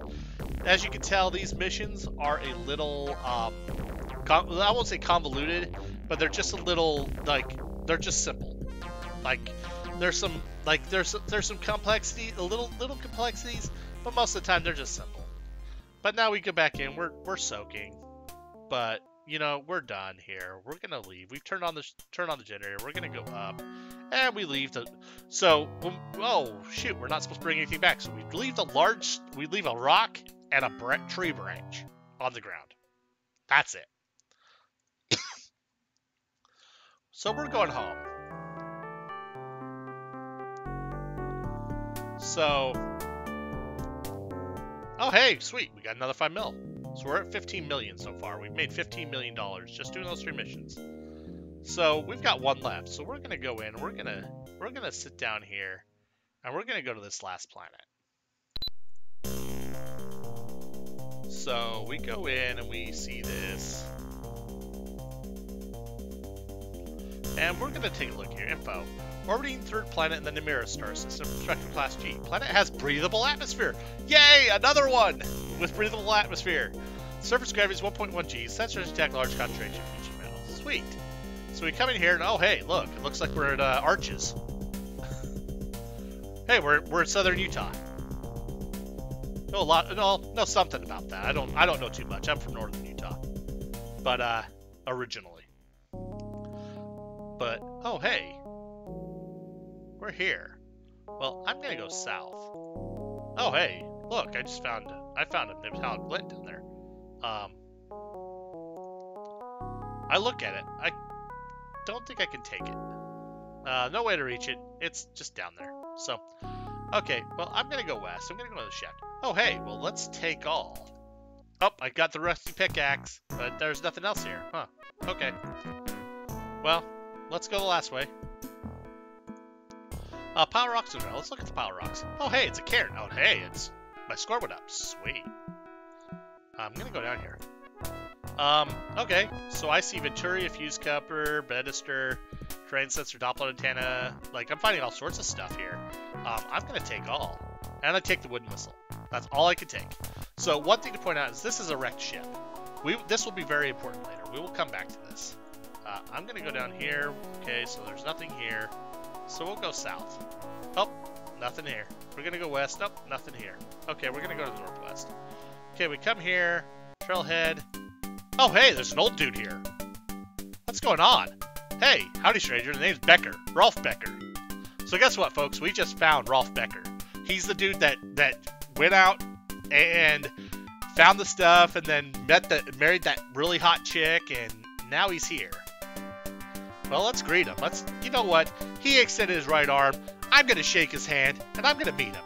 I'm going to greet him. And so, he's like, maybe okay. I kind of had my fill of people, which I sympathize with him. I've had my fill of people, too. I work in the service industry. I'm a support specialist. IT support specialist. Hello. I'm sick of people, too. But he's like, yeah. So we'll just let him talk about it. It's like, I came here as a young success pilot. Guy tells you his life story.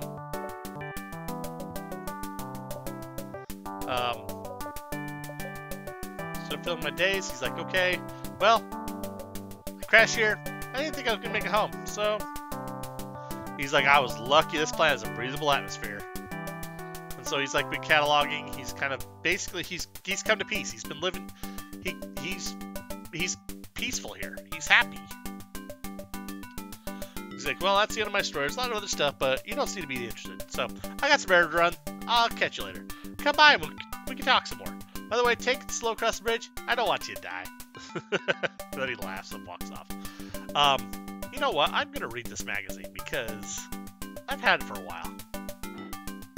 So, you flip the cover story, you can read. 1 year before famed prospector Rolf Becker embarked on his ill-fated final mission, he married Adriana Lafore, daughter of Corporation VP Edmund Lafore. The marriage was in trouble within 6 months when Adriana announced that she was bored with Rolf. Since Becker's disappearance, however, Adriana has gone through a profound change. I had a lot of growing up to do after Rolf left, said Adriana to ID. I realized now what I had in him. Adriana continues to live on Gateway, and her offer of $1 million for information or action leading to Becker's safe return still stands. The article continues for several more pages. It seems to contain nothing else of interest. Oh, hey, we just met Rolf Becker, so if we can find a way to bring him home, you can get another $1 million.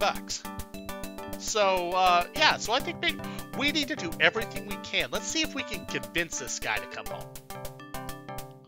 So we're gonna trail around here. Oh, hey, another thing of rocks. We got points for the first set of rocks. Let's look more rocks. So we're just gonna go around. Oh, hey. I'm seeing a strange bush. There was another strange bush. I'm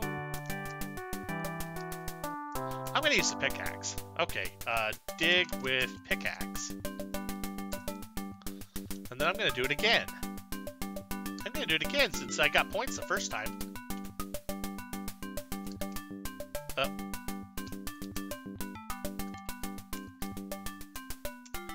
Oh, hey, look, I got a tiny vein of ore. I'm gonna take the ore. Hey, I got points. So we'll head up. Okay, we've done everything there. We go south. Nothing there. I do not want to. I'm gonna choose crossroads. Okay, so it looks like I traveled. There's nothing there. Okay, I'm gonna go back there. You know, we go this way. Oh, hey. There's that, but, you know, I don't really have anything to use on this, so I'm gonna leave. I'm gonna go back to where I came from. I'm gonna go this way. Oh, nope, northwest, can't go that way. Let's go this way. Oh, hey. I've got this. You know what, I'm gonna take the metal pail. I'm sorry, Becker, but I'm taking this pail. It's just shiny in the middle of a bunch of planned stuff. You know what, I'm gonna leave that there. I'm gonna climb the ladder. Okay, so I'm gonna take this field notebook. I'm gonna open the drawer too, because there's got to be stuff in the drawer. Oh, hey, actuator calculators and actuator discharger. I better take those. Those seem important. Well, let's head down. I've got an axe. Let's go cut the tree down. Nah. You know, Rolf is very, very kind to stuff. If we cut that tree down, he might get really mad. I'd prefer not to. Oh, hey, there's a raft. So we'll look at the raft. It's kind of cool. Oh, hey, another thing of rocks. Let's look at the rocks. So yeah, we're gonna continue to kind of travel around.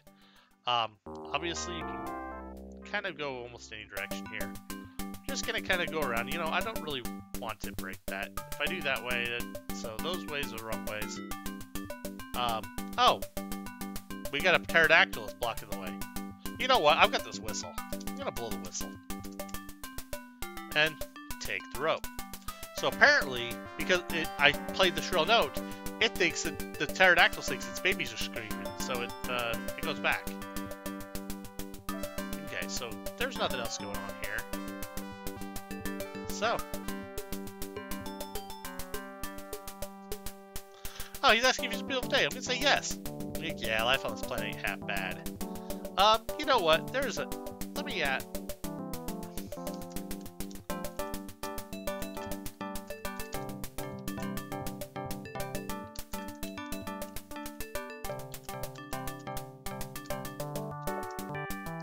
Found a little fellow back in '93, trapped on cliff ledge. He was roaring his head off when I got there, but he befriended me once I rescued him. Been hanging around ever since. He really likes it up there on that panel. Made a little straw bed for him about a year ago. He's calmed down quite a bit since then. Took me a while to figure out what he likes to eat. There's this one kind of plant he just gobbles up and he smells it. I grow it in my garden, feed him a little every few days. He eats more often than that, he balloons up and has a hard time walking around at all. I've named the plant Juby Fruit after I can't remember. I call him Mr. Pookie. Name of the species is Gopharia. Pookie's a real swell pet. Doesn't eat much and only charges down with it. If he gets his dander up, best thing to do is get out of the way. He's a little feller, but that nose horn packs a wallop. So, yes, we have Mr. Pookie the dinosaur. How cute. Well, you know what? He said he had some stuff in his garden. Well, let's go check it out. You know what? Let's take the Juby fruits. Okay, let's take the leaves. Okay, so I take some leaves. I'm gonna go back. You know, I'm gonna say, because there is a chance if this fails that you actually lose some points with Becker. So, give leaves to Mr. Pookie. He gives it to him. Give it to him. Take mat, then drop mat. And when you put it down there and it gets on it, it gets tripping pitifully. It's not happy that it's on the floor, but it needs to be there because of this. Ask Becker about panel.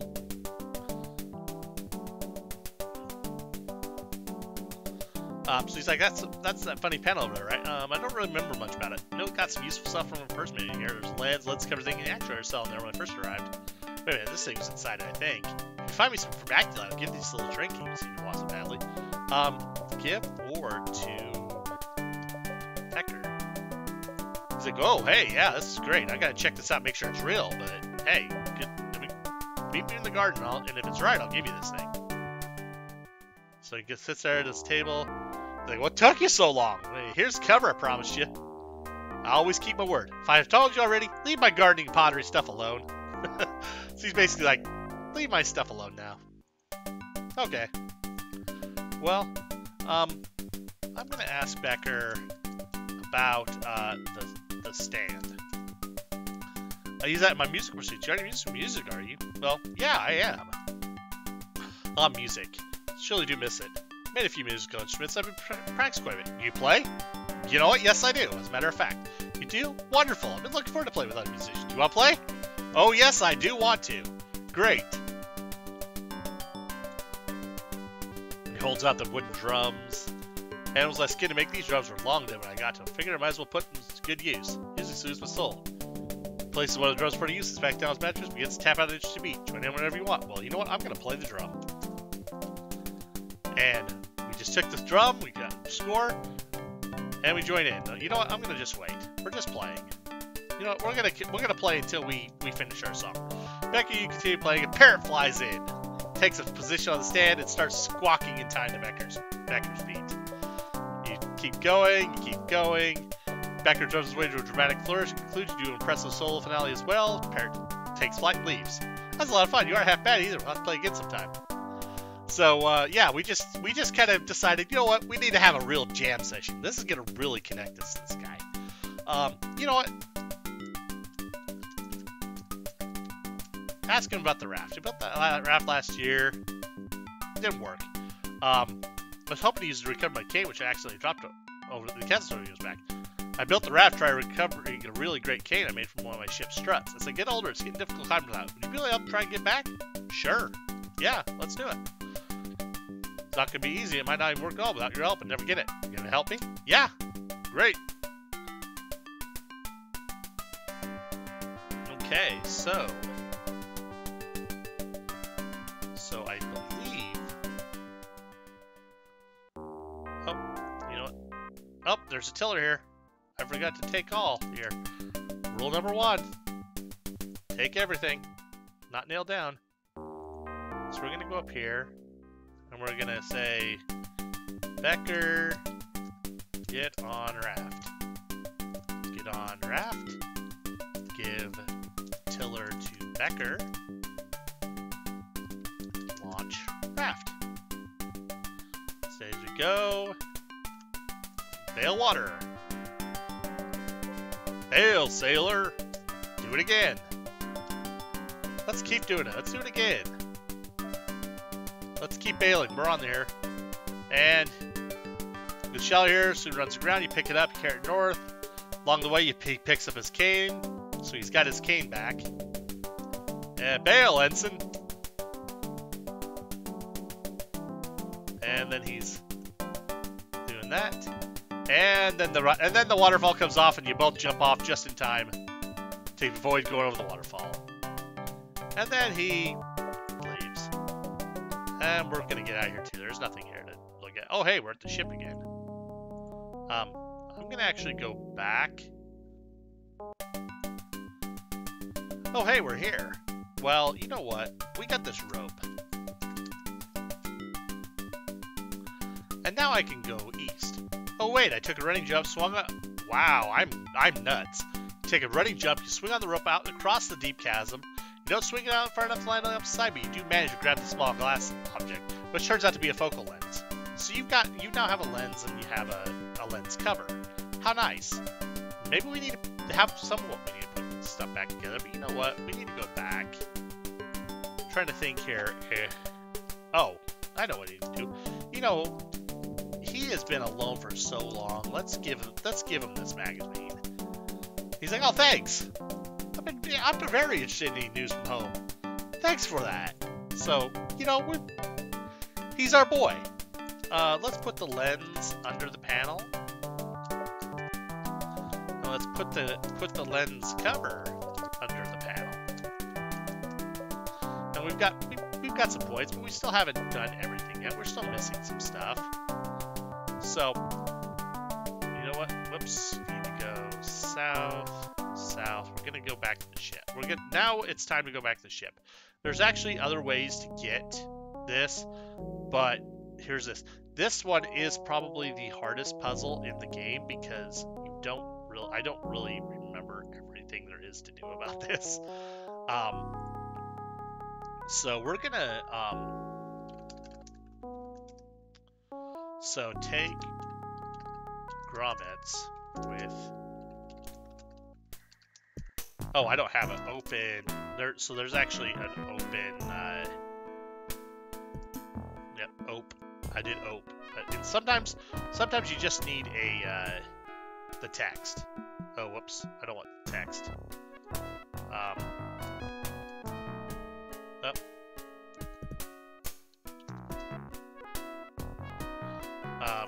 Oh, there we go. Thanks. So we do picture, we'll do status. Oh, hey, that's my points. We do the inventory, let's do the look. Okay. Okay, so what we want to do is open crib. We take all. Take grommets with grommet wrench. And so there's an actuator cylinder. We'll open cylinder. Unscrew cylinder cap. There's a field actuator.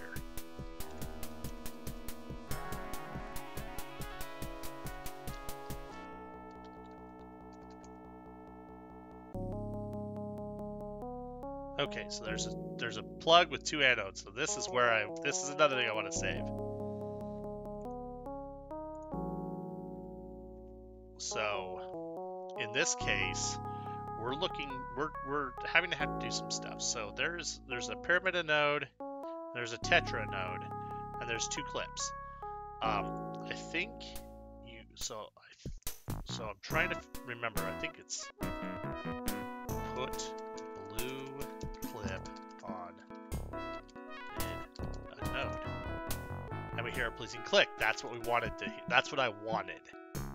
So there should be another clip. So put gray clip on tetra node. Okay.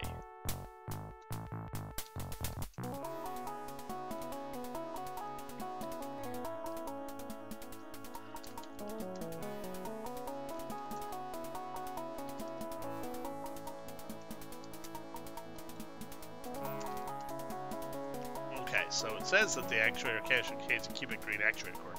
I actually need that.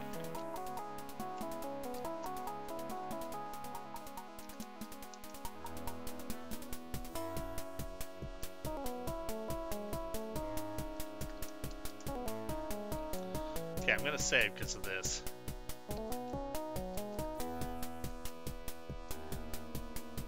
Okay, that's Metastore. Don't need that.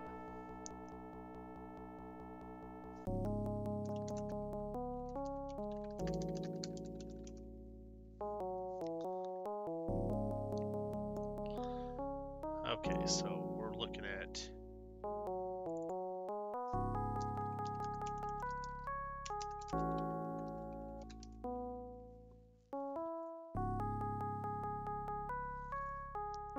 Okay, so we've already got that. So...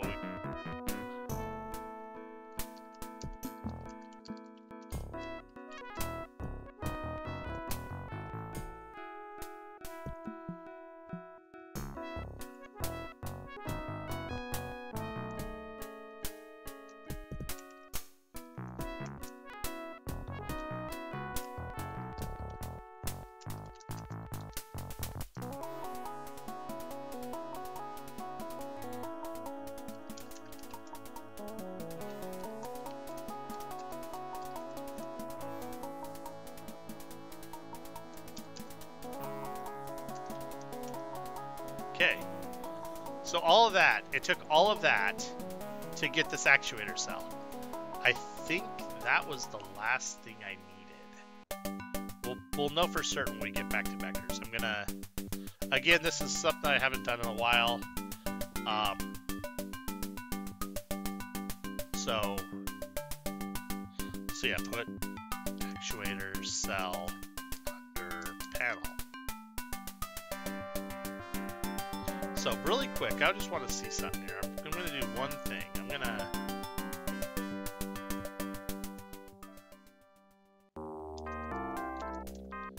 So I'm going to take the leaves again. I'm going to...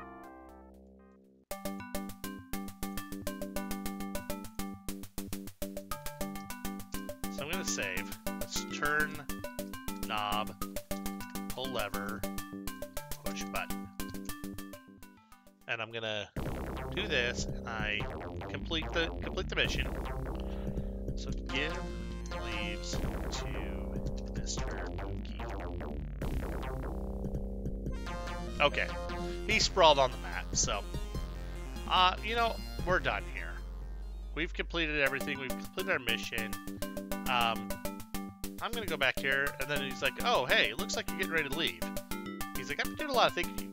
You showed me the courtesy of greeting me properly. You avoided killing the harmless pterodactyl. You haven't hurt Mr. Pookie, although he wants his bed moved back. You managed to get your precious lens without harming the elm tree. You're ingenious in your assembling my ship's actuator. You let me read your magazine, you helped me get this cane, and you jammed with me. I think you're a good man, friend. I decided to come back with you if you'll have me. How about a friend?" "Yeah, thanks. I'm ready to go when you are. Lead the way." So yeah, we just convinced Rolf Becker to come back with us. So we go back here and head up, and he's like, "Well, yes, this is it. So long." And he's reading stuff, reading his magazine. We return it back, and we're gonna go home. And we have not only completed our mission, but we just saved Rolf Becker. And so it's like, ship returns, so you're awarded a $5 million bonus for excavated shield generator. You're receiving a $1 million reward for the return of Rolf Becker. And my score went up. Hey, part 3, endgame. Oh hey, we just completed that part. You're met immediately by a serious MP. You're here now. We gotta talk to these guys again. The good news is that you've activated the 4 shield generators that the Heya told us about. The bad news is there was a 5th component that fits this one, and we don't know where it is. Oh great. The shield won't actually work until the 5th component of the cloaking system is activated. This 5th component is the command and control center. We've taken to calling it the Vertex because it seems to be the focal point of the 4 energy fields produced by the generators we already turned on. When the Vertex is activated, a series of onboard computers will communicate with the 4 shield generators and orchestrate the delicate ballet of forces necessary to warp space around the assassin surveillance station and flight bay. Vertex is in orbit around the same stars as the assassin watchtower. The final step in the shield activation sequence requires traveling Vertex itself. The Savant did not give us the course code that will take you to the Vertex, but we believe the information may be stored right here on Gateway. We asked the Savant about the Vertex and prints the course code from Gateway and then displays a diagram of 4 circles arrayed around a rectangle. The circles representing the shield generators flare brightly, one at a time, and then the rectangle disappears in the flash of light to reveal a perfect silver sphere. We can't figure it out. Obviously, the silver sphere is the key, but we have no record of finding such an object. We can't initiate a full-scale search for it because news the assassin threat would inevitably get out. I'm afraid it's up to you. Just find that sphere and bring it here as soon as possible. Go get it, monkey. That's basically what he's saying. You are our dancing monkey. You gotta go get it. So we're leaving. Okay, well, you know what? We heard about that weird, creepy guy that does stuff. But you know what? I'm gonna wait here.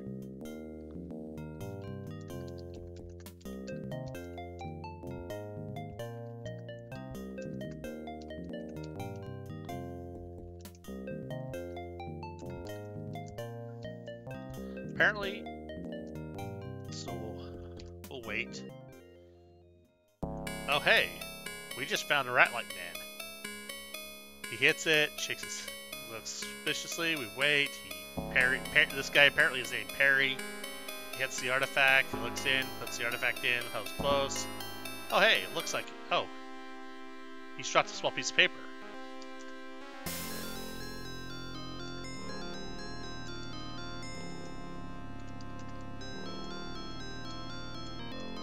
Oh, well, there's another code, so I'm going to write this down because this seems important. 32313. Okay, well, you know what? He hit something, so let's hit the tuning fork. It seemed oh.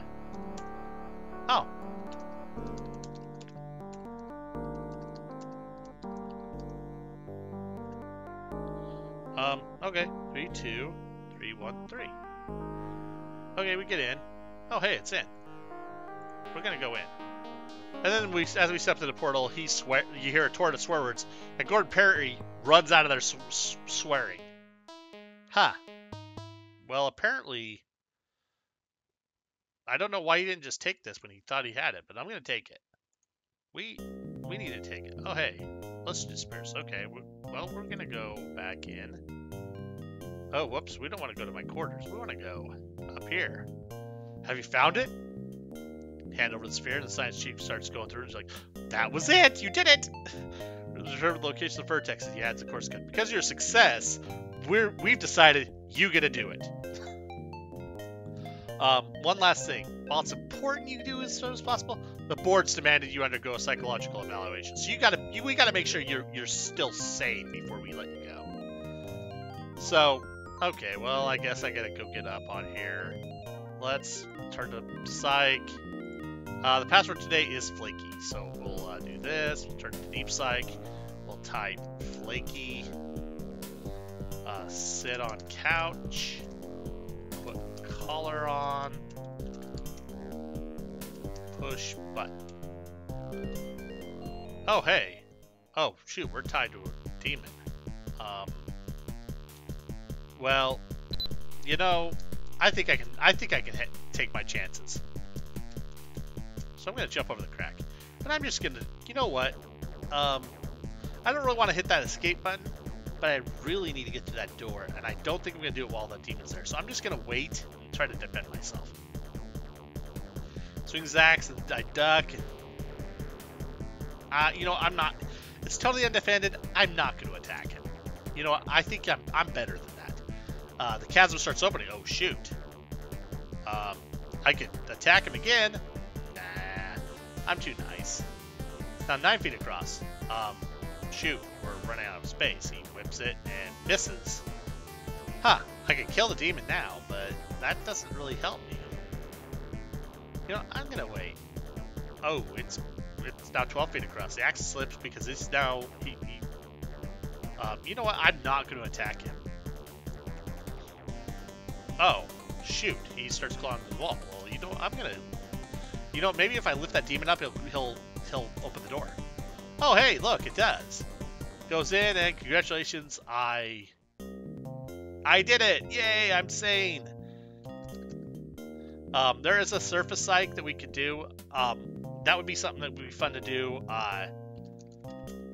as a separate thing, but so maybe we'll do it after. So I'll actually save right here because. And actually, you know what? I'm going to actually save, and I'm going to create a new file. Do surface. Okay, do surface, and if it says S or whatever, we'll do that one. But that's just so that I can remember to come back and do that before the end of this video. So we'll go ahead and go west. Oh, shoot, there's nothing there. Well, I completed my surface psych, so I guess I'm sane enough to go on this mission, so I'm going to go through the mission. We're going to go in, we're going to turn on, we're going to sit in the cabin seat, and we are gone.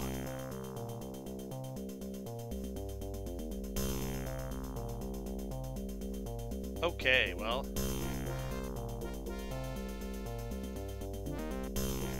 Oh, we're rocked by a powerful tractor beam, and it's forcibly drawn, and the controls of the ship go dead. I see it stuff. I can't do anything. Info, no information available. Well, I think I better put on my spacesuit because I am not gonna open the hatch without a spacesuit on. Oh, hey, there's atmosphere outside, but you know what? I'm not gonna waste my time. Oh, given the comfortable climate and the breathable atmosphere in the satellite, you remove the spacesuit, leave it inside the ship. Oh, how nice. I don't have the spacesuit anymore. Okay. Oh, hey, it's oxygen in here. Everything's breathing. I'm good. Huh. There's a button. I'm going to push the button. Oh, hey. Well, let's take the ring.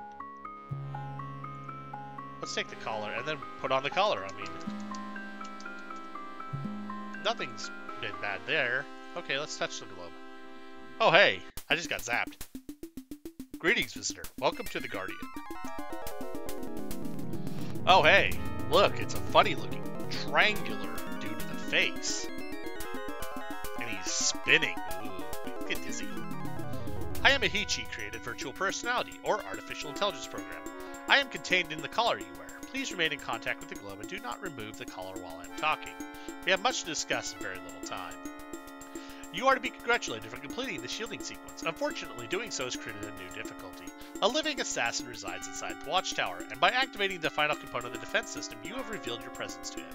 By now, he will have composed a warning message that will alert his race to the existence of a new intelligent species that must be destroyed. This is precisely what the Heya were trying to avoid. In our favor, the message cannot be sent until the watchtower achieves another half-orbit around the planet, at which time the transmission path will become clear. This will occur in approximately 23 hours. The collar that you wear contains a program that will alter the content of the warning message to that of a standard all-clear message. It can only do so, however, if it is properly connected to the watchtower system. This is something only a physical being such as yourself can do. The success of this plan relies on one additional step, the elimination of the assassin himself. If he remains alive, he will eventually find a way to inform others of his kind about the existence of humans and the Heya. If that happens, the destruction of both races will be inevitable. Hence, the assassin must be destroyed. The assassin is not a meat intelligence like you. He is an electronic intelligence, as am I. You could think of him as a sentient computer program that lives inside the circuits of the watchtower. You cannot destroy the assassin, but I can. It is for this purpose that I was created. At my core, I am a virus program. The plan is simple. A door will open from this room into a travel pod. Go inside. The pod will travel over to the watchtower and attach itself to a special access port on the exterior. You will see a globe similar to the one here, as well as a hatch. While wearing the collar, touch the globe. This will transfer me into the circuits of the watchtower. If all goes well, the hatch will open to reveal an intricate panel with a circular indentation on it. Remove the collar and place it on the panel. The collar's program will modify the alert message. When you have done these things, the controls to your ship will respond to your commands. You will be free to go. I know you are wondering why the Heya did not carry out this plan themselves. The reason is that when the Heya built this defense system, they didn't know there was a live assassin in the watchtower. When they learned of its presence, they became afraid that if they tried to kill the sentry and failed, the assassin would send out the warning message that would trigger the annihilation of the Heya race. That is why they did not activate the system they had so carefully constructed. Instead, they left the system intact, waiting for another race to develop the capabilities necessary to turn it on. That time is now at hand. Good luck. So yes, this is a Heya alien computer program, and he is spinning again. But that is it. Okay, so the blue flag clears, got back here. We're going to go east. And we're going to go to the travel pod, and we're going to press the pedal. Since it is on the floor, we're going to step on it, and you're going to go forward. And now we fly. Through the plate window, you see the planet's surface whisk by. In just a few minutes, the awesome watchtower comes into view, a moon-sized satellite so large that it actually has a shallow atmosphere. The travel pod continues without hesitation and approaches a large spire jutting from the watchtower's surface. Not long after, the pod breaks and breaks and attaches itself to the side of the spire. North wall dilates open, revealing a small alcove lined with a strange black metal that you've never seen before. To one side of that alcove is a globe, and to the other is a hatch. Well, you know what? I'm going to touch the globe. With a great deal of apprehension, you lower your hands towards the globe. Upon contact, red fire shoots up your arms. The pain is a unique experience, worse than anything you've ever felt or even imagined. The agony becomes unbearable. Red flames dance in your vision. Just as the red haze threatens to overwhelm you, it disappears. Everything becomes clear, and the pain subsides. The hatch clicks and falls open. You crawl towards the hatch, but instead of the expected wall of metal, it seems to open on a conventional doorway. Beyond the door, you hear music and laughter. You shake your head, but no trace of the headache or fogginess remains. Suddenly, a young woman appears at the hatch opening. She smiles as a new arrival. How wonderful! She sees your collar. Oh, poor dear, the Heya program put you through a great deal of pain. Let me take that. Before you can react, she reaches over and removes the collar from your neck. We all went through the same process. I'll just add it to my collection. She drops the metal ring into a box that contains at least 50 other collars. Just like it. We also can't have lethal weapons floating around. I'm afraid we'll have to take your gun as well. With an apologetic shrug, she gently lifts the gun away with 2 fingers as if it were a smelly sock. Now come with me, please. She reaches over and takes your hand. As she guides you through the hatch, you are too shocked and mystified to even think of resisting. And now we're in a ballroom. We're in a party. We goes through the hatch. Your beautiful young guide notices your puzzled expression. You must be curious. Allow me to explain. Like you, we are all prospectors here. Through the years, each of us stumbled on these coordinates by accident when we randomly punched in a course code just to see where it would take us. When we arrived, our ships went dead and we were trapped. The Heya are keeping us here, but no one knows why. The Heya have made things comfortable for us, however. They've seen to all our needs, including food, drink, and entertainment. You must look around and decide for yourself if this truly is a trap, or if it instead is the ultimate reward that every gateway prospector is always hoped to find. She hands you a golden card with credit embossed upon it. Here is your complimentary credit line. Use it at any of the game booths or at the bar. Have fun. And then she walks off. Let's examine the credit card. Amount of data credit accumulated display. Credit reads $0, huh? I go down. Oh, I can't go. I can't do that. Well, go that way. That just has to close. Looks like I'm stuck. Let's go west. Oh, it's Guess You Wait.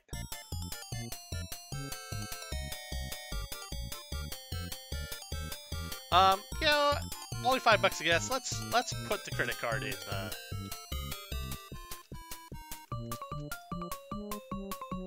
She's like, I guess I'd have to say you weigh 542 pounds. Oh wait a second.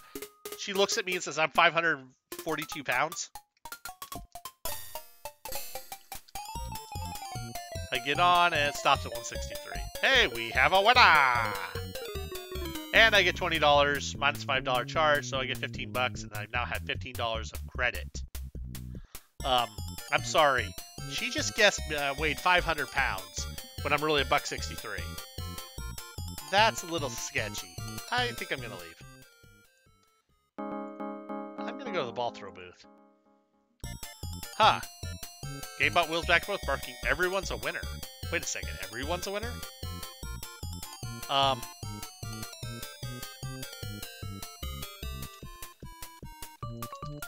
Let's put the credit card in the slot. And then we'll throw the ball. I heave it in the general direction and it changes course in midair and makes a direct hit. $40 minus $5 charge, so I got that. Huh. That's weird. It kind of veered over and hit it.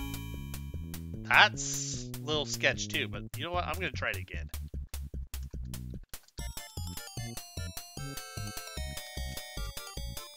Wait, 2 in a row? Am I that good? Huh. You know what? I'm gonna do it one more time.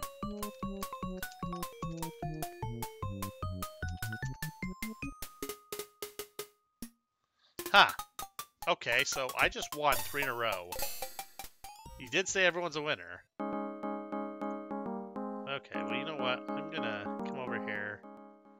Hey, there's a...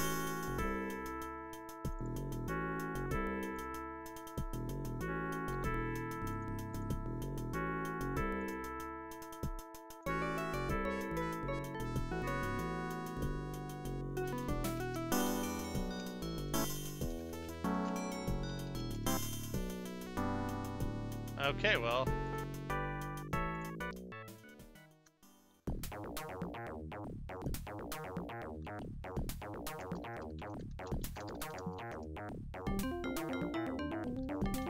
guess I get a deal. Oh, wow, I just dealt me a royal flush.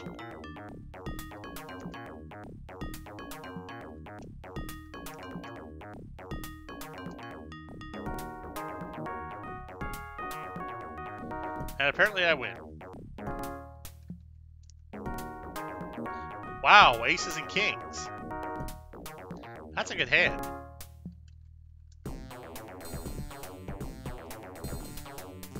I'll bet. Huh. I'll deal again. 4 aces and a 10. I'll bet 40.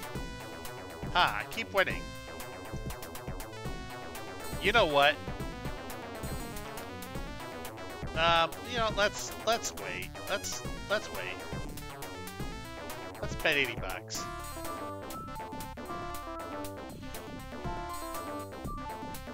You know what? I am tired of this thing. I am folding. Wait, how can you fold? You've got to. You can't fold. You lose. You can't lose. You just can't. Yeah. Shoot. Why? I got sick of this. I decided to fold. Oh. Well, I just, yeah. Tendrils of smoke swirl around you, gradually coalesce into a blazing ball of flame. Through the inferno, you see a demon behemoth sitting on a mammoth throne. The hideous creature drops his gaze to you and favors you with a sardonic grin. Welcome, human, to my domain. I am the keeper of the gate. It is my task and pleasure to preside over your eternal torment. You have stupidly thrown away your chance of virtual pleasure. Now you shall pay with unceasing pain and sorrow. Escape from my realm is impossible. Even your inevitable death will provide no release for it. It will only bring a new cycle of agony and suffering.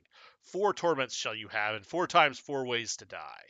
Even so, you will soon wish for more, and the wish itself will become a torment of its own. I will delay you no longer. Go into my world and taste its fruit. I'm sure it will find you appetizing. So, yeah, so we were actually in a virtual reality where you were supposed, like, where basically you can't lose. You will win every game, every time. You can't lose. So I'm going to take the sword, but yeah, there's just stuff here. You know what, oh, hey, I'm on a gauntlet. Okay, well, I'm going to go down. I duck, and demons miss. They're trying to throw stuff.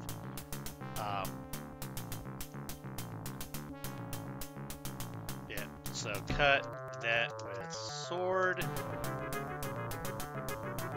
Again. Take all. I'm gonna head down. I just got hit in the head.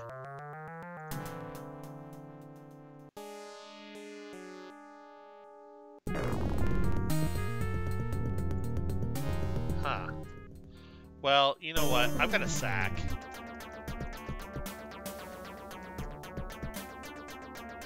I'm gonna put the ash in the sack. Then I'm gonna go back north. I'm in the empty chamber.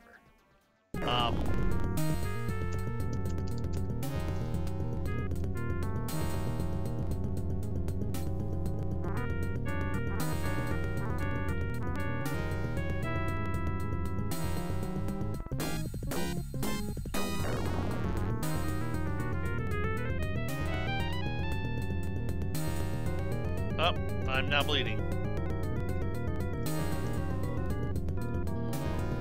And the leg of my coveralls was slit. Oh, now sharp blade just sliced through the fleshy part of my leg. Ew, that had to hurt.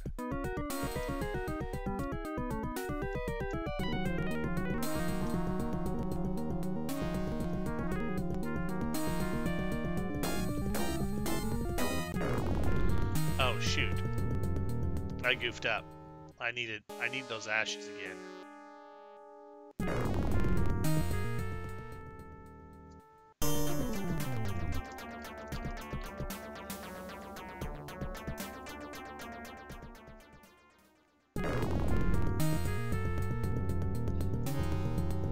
Oh.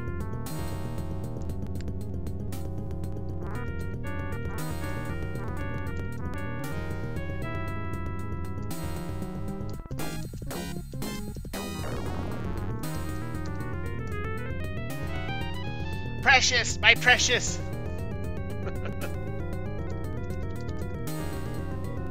Oh, and now I've just faded out.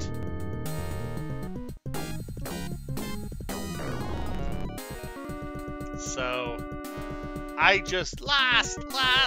I just took the precious. Well, you know what? I am going to come in here and let's put the sack on Ishma.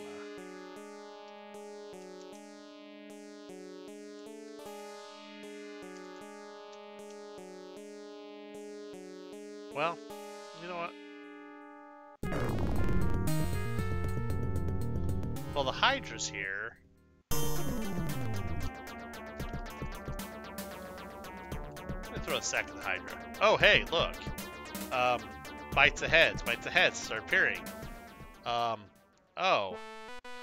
Looks like I was in another illusion, and this one just got broke because the Hydra, as you cut off heads, two more appear. Well, they keep biting each other off until you get x equals x times 2. Oh, shoot. Oh, hey. I'm back here. Oh, hey. I placed the color in, no alarm klaxon, nothing's done. Huh. I'm going back. Hey, I'm back here. Wait, I'm partying. Okay. Interesting. Well, you know what? I'm going to go back. You know what? I've been partying.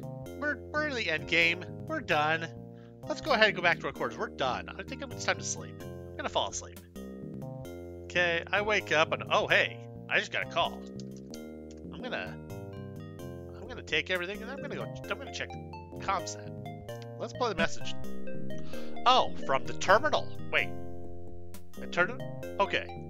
Greetings, human. I am the Heya virtual personality program speaking to you once again. Despite appearances, you have not returned to Gateway.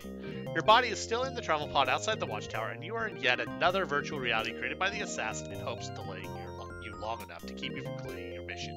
Before you touch the assassin's globe, I used the caller interface to create a doppel of you, an electronic representation of your personality. I embedded myself deep in the subconscious of that doppel, so you would be kind of a Trojan horse that would deliver me into the watchtower system. When you touched the globe, the assassin scanned your doppel and found what he expected, a meat intelligence. As I hoped, he remained unaware of my hidden presence. After letting you inside, the assassin had access to all your conscious knowledge. He learned of your mission to intercept his warning message, and he decided to keep creating virtual realities to keep you occupied until his message had been sent. However, you succeeded in breaking each reality as he created it. The assassin finally formed this gateway virtual environment. In doing so, he allowed a sleep cycle, and while you were in a dormant state, I was able to surface from your subconscious temporarily and leave you this message. Incidentally, do not worry about the assassin learning about this message. He does not monitor these realities. He creates them and lets them run autonomously. His only alternative would be to enter the realities himself and thereby become subject to their rules. Theoretically, it would then be possible for you to force an encounter with him and perhaps kill him, a risk he cannot afford to take. In creating this gateway reality, the assassin has made a potentially fatal mistake. I have scanned the environment and discovered a virtual reality terminal. One of its programs, Deep Psych, is designed to draw out deep subconscious images and make them real. Here inside the assassin's VR, that program has the power to transfer me from the depths of your subconscious to the fabric of this reality that the assassin is maintaining. Once I am brought into the system, the viral part of my programming can destroy the assassin. Therefore, all you have to do is enter the VR terminal and enter the Deep Psych program as you have done before. If you can do this, then I will do the rest. Good luck. So our goal is to go get the Deep Psych. So, you know, we're going to go up and we're going to see what's going on. Oh, hey, the fat dude's gone. Well, he left his manual, so I'm going to take the VR manual. And I'm going to read it. There's a few sentences about each virtual reality program. Section on Deep Psych is printed in red. Activate only by prescription. Password lockout is date dependent and uses the following list. Remainder of the page is empty. Ha! Well, if you recall earlier, I don't think I brought this up, but when he gave you the when he gave you the password, he actually had an ultraviolet light that he used to see stuff. Well, we can't activate that in here. So you know what? We're gonna go down. I know of another place where they use ultraviolet light. Remember that tanning booth that we talked to the dude in? Let's head in there, and we're gonna read the VR manual again. So you notice it's daily. So the section of deep space printed red, we read it. Spiral, vapor, hurtful, jalopy, saucy, jasmine, flaky damage. Powder. Oh wait, it's July 10th. So it looks like powder is the password.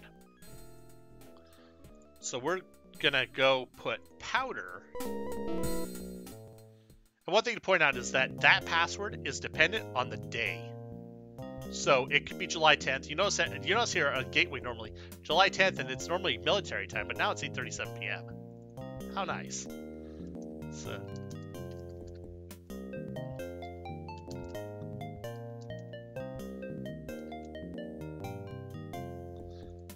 let's do examine the switch, and it's on deep psych. So type powder, and then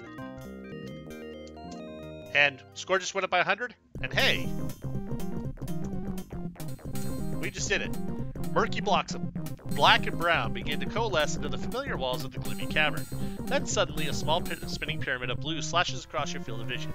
The Heya virus slices into the darkness, tearing at the fabric of the virtual reality the assassin has been maintaining. Slowly, the mask of darkness peels away, revealing an incredible sight beyond.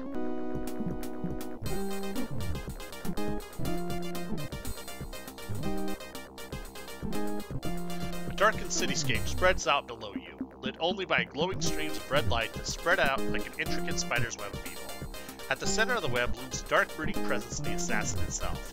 The electronic intelligence is every bit as alive as you are. It seems to regard you with an angry malevolence, infuriated that you have invaded its realm. The spinning blue pyramid dives down towards one of the nodes where the streams of red light intersect. It impacts with a flash of intense blue light. Nothing happens for a second, but then you hear a high-pitched whine, and the blue begins to spread. It affects more and more of the scene until it reaches up into the assassin itself. Seconds later, the whine turns into a soul-wrenching scream, and the entire scene explodes in a searing flash of pure white light that leaves you blinded. Boom! Silence. Ever so slowly, you begin to recover your senses. The outlines of the Heya travel pod form around you. Your hands are still in the black globe, but now it is cracked and lifeless. The hatch falls open, and you insert the collar into the wall circuitry. It glows a faint blue, and you realize that the assassin's stored warning has been replaced by the all-clear message. The travel pod returns you to the Guardian, where you find that your ship is once again operable. You enter the course code for Gateway and return again to a hero's welcome, only this time it's for real. After your debriefing sessions, word of your mission gets out, and you become the toast of not only Gateway, but the entire Earth.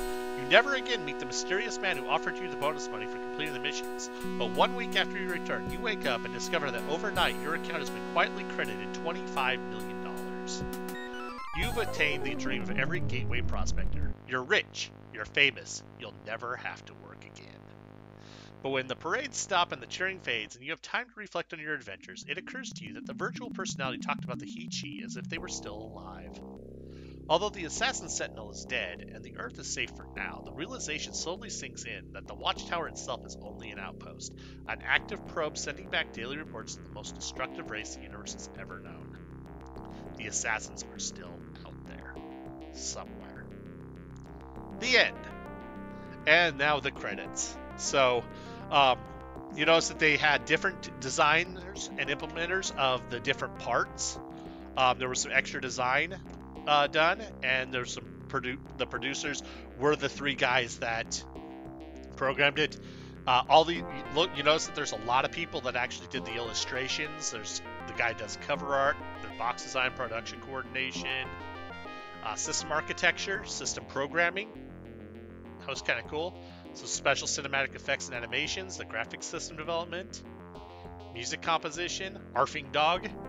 A shout out to Arfing Dog, that's a really cool name. Music system development, ad-lib transcription, sound effects, game testing, and then extra testing from other people on the team. Congratulations, I have successfully completed the game, scoring 1,595 out of a total of 1,600 points. So I was 5 points short of a perfect game. And that took me 2 hours and 30 minutes, roughly. So, this has been Frederick Pohl's Gateway. And that's it. The game is done. It's over. It's now back to DOS. So, thank you for watching. Please like and subscribe. And Have a great day.